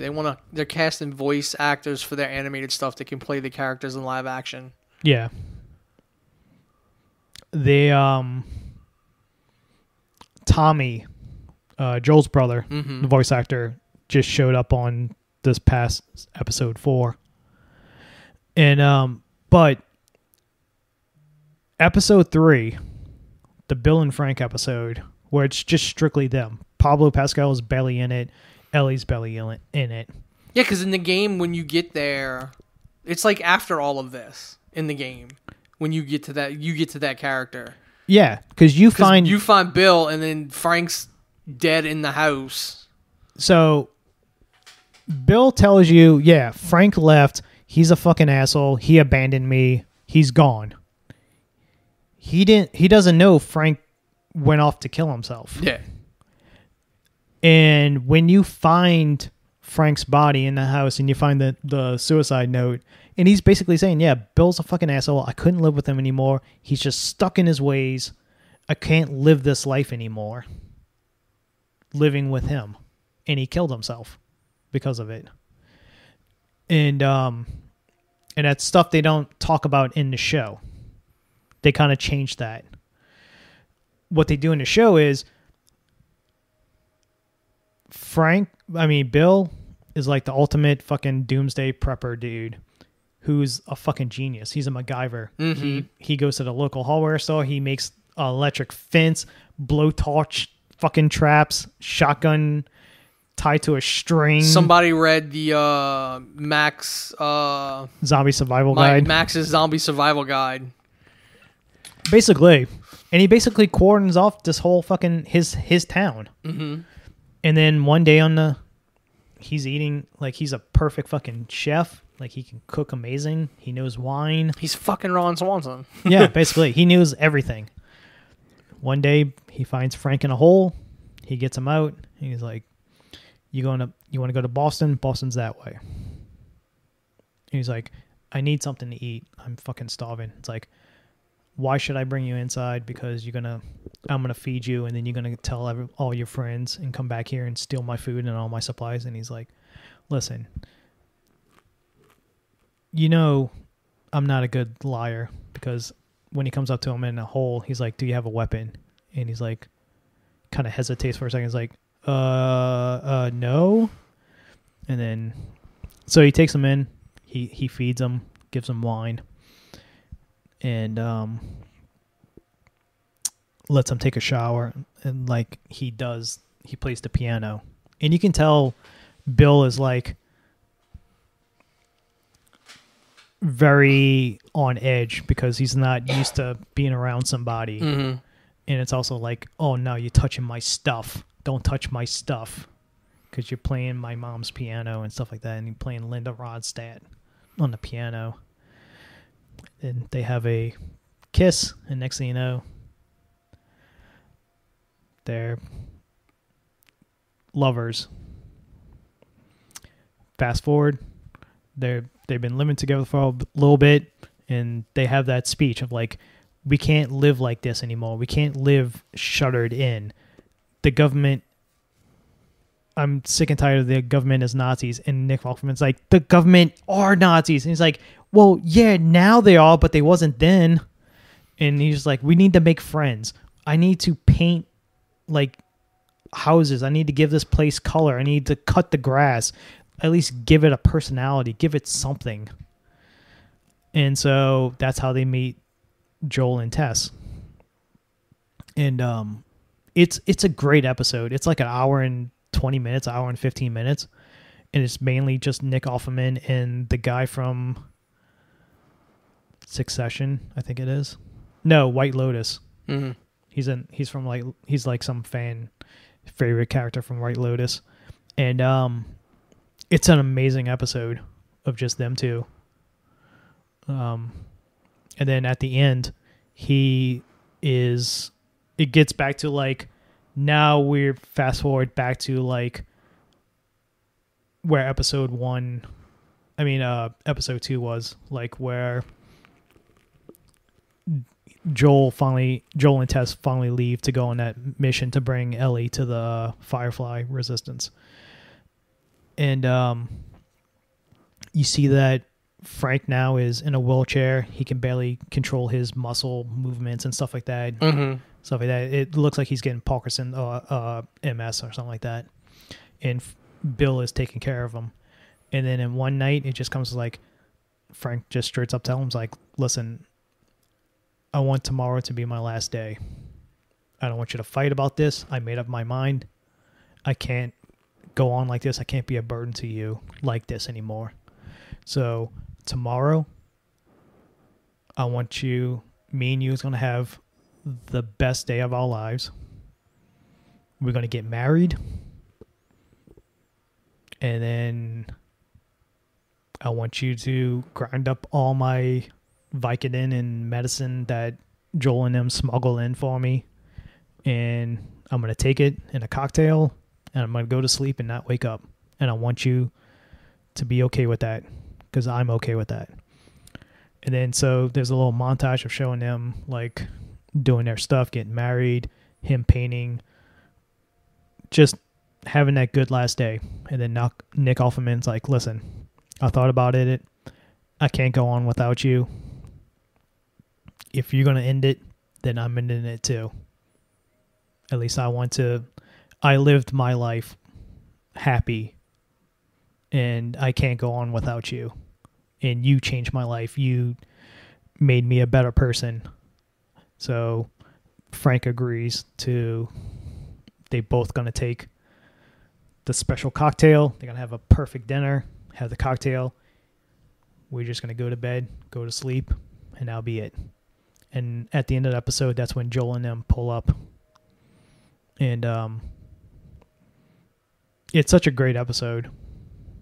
And it's definitely a series worth watching. Like, it's Game of House of Dragons style love. Like, I can't wait until the fucking next episode. It just builds and builds and builds. It gets better and better and better. Mm-hmm. And because of the Super Bowl this Sunday, this week's episode is now tomorrow night because they don't want to compete with the Super Bowl. So episode 5 is going to be tomorrow night. And it's also, if you look at the numbers that HBO is putting out. Yeah, it's supposedly going up every week. Yeah. Episode 4 jumped 17% from episode 3. Unfortunately, you got fucking assholes out there who review bomb episode 3 because my character can't be fucking gay. But they were gay in the game. It's stupid people who don't know anything about. Either they play the game, but they just didn't pick up on that fucking Ellie in the back seat. It's like, hey, I stole this from Bill, and it's a Playgirl. Yeah. Why are the pages sticky? Like, literally, that's another thing in the show. They do those scenes like word for word because when in the game he fucking when they're in the house and Frank's hanging there, Bill's like, no, Joel asks him, "Did you know him?" And he's like, "Yeah, he was my partner." Yeah. So I don't know how, like, yeah, like all the shit that people are complaining about, I'm like, then you didn't play the game. The thing is, like, they didn't do it wasn't like a whole town that in only certain sections were booby trapped, and Bill only had like a few buildings that he kind of stayed around in the rest of it. No, he had like a little town, like a group of houses, and so you didn't have to go to the school to get the battery from the fucking bus to bring back to get, and then that's how all the infected basically swarm the town, and Bill has to leave the town with you. That doesn't happen. Joel just shows up. Basically, Bill leaves him a note saying that how his basement, he made his own food, his own bullets, his whole wall is filled with fucking guns. Like he was the ultimate doomsday prepper guy. Like the beginning of the episode is when you first introduced to him, it's the government rounding up all the people in the town, and he's in the basement with a gas mask on, holding his gun in his little secret bunker under the house, just watching, waiting for one of those motherfuckers to find his secret stairs. And when they say all clear, he goes up. Once they leave, he goes outside, takes the gas mask off, looks around, and then there's like a montage of him going to like the different stores, grabbing stuff. I mean, that episode, I might again, like I said, I'm not a fan of it, but that episode sounds fucking awesome. You have to watch the other episodes that really set up this episode. Another great thing about the show, it's flashbacks. The first episode, they show a clip. The first thing you see is a clip from that's supposedly like in the 1960s and 1970s, where it's Jonathan from The Mummy and this other dude, this other scientist on like a Dick Cavett, I think it was his name, type show. And it's just two scientists, and they were talking about like the fall of humanity, what could cause us to be wiped out, and they talk about like nuclear war and blah blah blah. And he's like, and Jonathan from The Mummy's character was like, no, it's the fungus, like mold, and he talks about the I forgot, I don't know what it's called. The fungus that gets on an ant and makes the zombie ants and stuff like that. Something syphilis something. Yeah. And people start laughing, and it's kind of joking around like people are. And then he just keeps going in more and more detail, and it starts getting more and more creepy. Like this could happen. It's like all you need is a slight change in the temperature. Sure, these fungus can't survive in humans because of our body temperature. But who says climate change doesn't mutate their DNA to where they can survive in us, and blah blah blah. And it's just like, because the host is like smoking his cigarette, because it's like the old fucking days where it's just got the ashtray and the fucking little single malt scotch thing next to him, and he's kind of joking around at first when he's talking, and then next thing you know, he's like, the audience members are not laughing anymore, they're like, yeah, keep going, creeping out and stuff like that. And now the host ain't really joking. And so it's real good that they piece together a backstory on how this outbreak happened. And you get those little bits and pieces on each episode. The first and second episodes, you kind of get these little flashbacks before the outbreak to explain everything, and it's so good.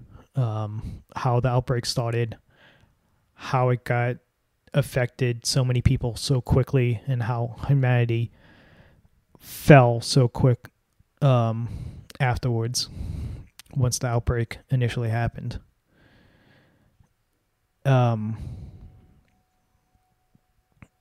It's the attention to detail between the game and, like, especially if you know the game and you're watching a show, there's so many little callbacks and Easter eggs that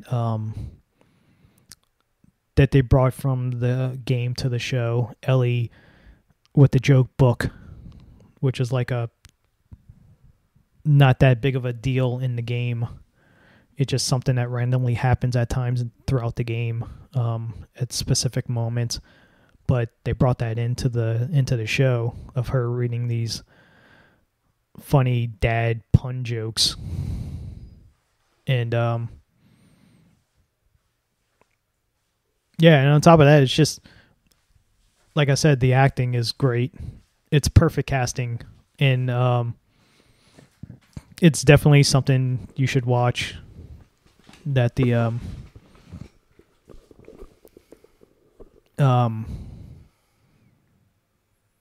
even the special effects are really good, like the actual clickers and stuff like that. I mean, they're dumping look good. a ton of money. Yeah, into the show. And I'm telling you, this is literally going to be like how the House of Dragons is. Like everybody loves this show, and it's going to be like one of those shows that might get a ton of nominations for awards. Yeah, I could see it racking up Emmys. Like Pablo Pascal is fucking great in it. Of just Joel, who just, once his daughter died, he's fucking done with the world, and he doesn't feel emotion anymore. And like when you first meet up with them in present day in Boston, this kid slowly walks to the Boston QZ zone. Is it QZ or ZQ? The Boston zone. Kid gets picked up. He gets brought to the hospital. They check him out. These two security guards are like talking to him, asking where he's from. They hit him with the injection in the neck to see if he's infected. Turns red, and the security guards are just asking him, like trying to make him feel comfortable because they're about to fucking euthanize him. Mm-hmm. And Tess and Joel, their job at that day was to dispose of the bodies. Well, the kid's body is now in the back of that truck, and they have to throw in the fire. And Tess was like, "I can't do that. I can't throw a kid on a fucking fire." Blah blah blah. Joel was like, "All right," fucking grabs the kid, no problem, throws him on the fire because he's so detached from the world. He's fucking a shell of himself. Mm. After his daughter died and what happened in the outbreak and the shit he's done, him and Tess has done to survive in this world. And slowly each episode now, when he's with Ellie, but just them two, now you can see, especially in episode 4, he's starting to break down those walls. Like he's starting to because at first he's like, "You're just cargo. You're not family. I don't know you. I'm just making a delivery." And then now, the more time they spend together, the more like he's starting to see Ellie as his own daughter and stuff like that. You should definitely watch the show from the beginning and just watch through. I'll try. No, dude, completely, because I'm exactly like you. I hate the fucking games. The games are awful.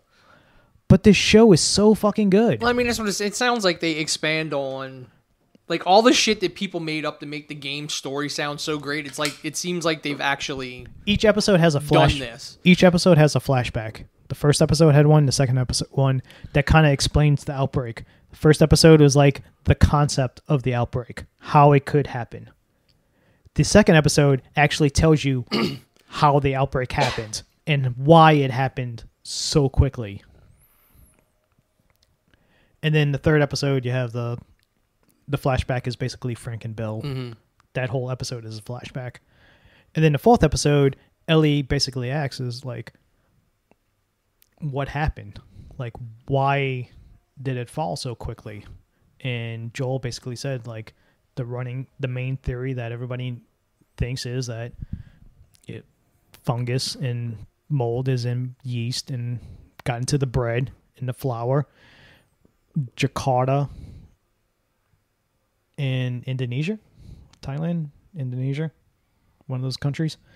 is like the leading producer of flour. So basically, bread, wheat, bread, pancakes, like anything like that has to deal with flour comes from that fucking from those major plants, and that's where the infection first started. So if you ate bread, pancakes, waffles, anything like that, biscuits, anything you would throw flour in, fucking, you're instantly sauces. Yeah, and that's the first episode. Like, Joel doesn't eat pancake because they're about to cook pancakes, but we don't have any pancake mix, so we're not going to make pancakes that morning. So we made something else. The neighbors made biscuits. Hey, you want some biscuits? Joel was like, oh no, I'm doing this Atkins diet. So that's how he survives. He's doing Atkins. There's no bread. Yeah. And his daughter doesn't get infected. She goes to the house after school, and she made cookies. And she's about to eat some, and then she tells us, like, oh, it's got raisins in it. And she's like, oh, never mind. I don't eat raisins. But as you're watching, that morning, they felt they was feeding Grandma biscuits. Mm-hmm. And then throughout the episode, that first episode, when she's at the house, you can see Grandma in the background in the wheelchair just starting to... Like, you literally see her fucking die and then get resurrected back in the reflection of the TV, while Joel's daughter is looking at the their VCR movie collection or DVD collection on that thing. So the reason why Joel never got infected was because he was on Atkins diet. And so yeah, it's so good. It's 1,000 times better than the game, storytelling wise. Definitely check it out. Surprised they didn't go with, like, he had, like, celiac or something. What's that? Gluten intolerant. Oh, okay. So yeah, I guess that's it. I'll give it. I'll try giving it a try. I mean, I could probably start watching them at lunch. Like Lillian, when they do the Jakarta flashback, when they actually explain Patient Zero and all that stuff, they go to the military finds like the top professor on that field and take her and show her the dead body. It's like, she's like, all right, where's Patient Zero? Did y'all contain it? It's like, no. This person went crazy at the flower plant, started attacking people. They locked him in the bathroom. We had to kill him. It's like, okay, did you kill anybody else that was infected that got bit? It's like, no. How many people are missing from that factory? And he's like, 14. And you can see she's drinking tea. And as soon as he says 14, her hand starts fucking shaking to the point where she had to, like, she's spilling it and had to put it down, and she, like, puts her hands up to her glasses and stuff like that, and kind of, she's like, and the guy asks, like, what can we do to stop this, to get this under control? And she's like, you bomb this city. You bomb the shit out of the city until there's nothing left. And then you bomb it again. Yeah, you make sure. You Raccoon City that motherfucker. Uh-huh. You make sure everybody's dead. That is the only way you survive. You control this. And the dude's like horrified. And she's like, if you don't mind, because she knows it's done. We're over. She's like, if you don't mind, I would like to go spend my time with my family. Because she knows that's not going to happen. And that they're dead. Like, there's nothing they can do. This outbreak, because they explain how quickly they turn and stuff like that. And like all the body she autopsy had the bite mark on a leg and stuff like that, and how quickly it turned, like 5 minutes. Because there's a poster that shows you certain areas of the body, if you get bit, how long it takes to get infected and turn. And so, like, she doesn't believe it at first, and then she does the autopsy on the body, and then she freaks out because you can see the fungus inside the body starting to sprout. Yeah, starting to sprout out and stuff like that, and kind of like kind of go at her, especially in the mouth part, because that's where it infects people like through the mouth. And so, and that's when they sit down and talk to her, and she says, just bomb the city. Just murder everybody until there's nothing left. Just wipe it from the fucking face of the earth. Raccoon City, that motherfucker. It's the writing on the show is so good and stuff like that. It's definitely go see it. Yeah. So, all right, I think we'll end it there. We've got a pretty long, good show this week. And we will see you next time. As always, I'm Wayne. That was Paul. And we're out.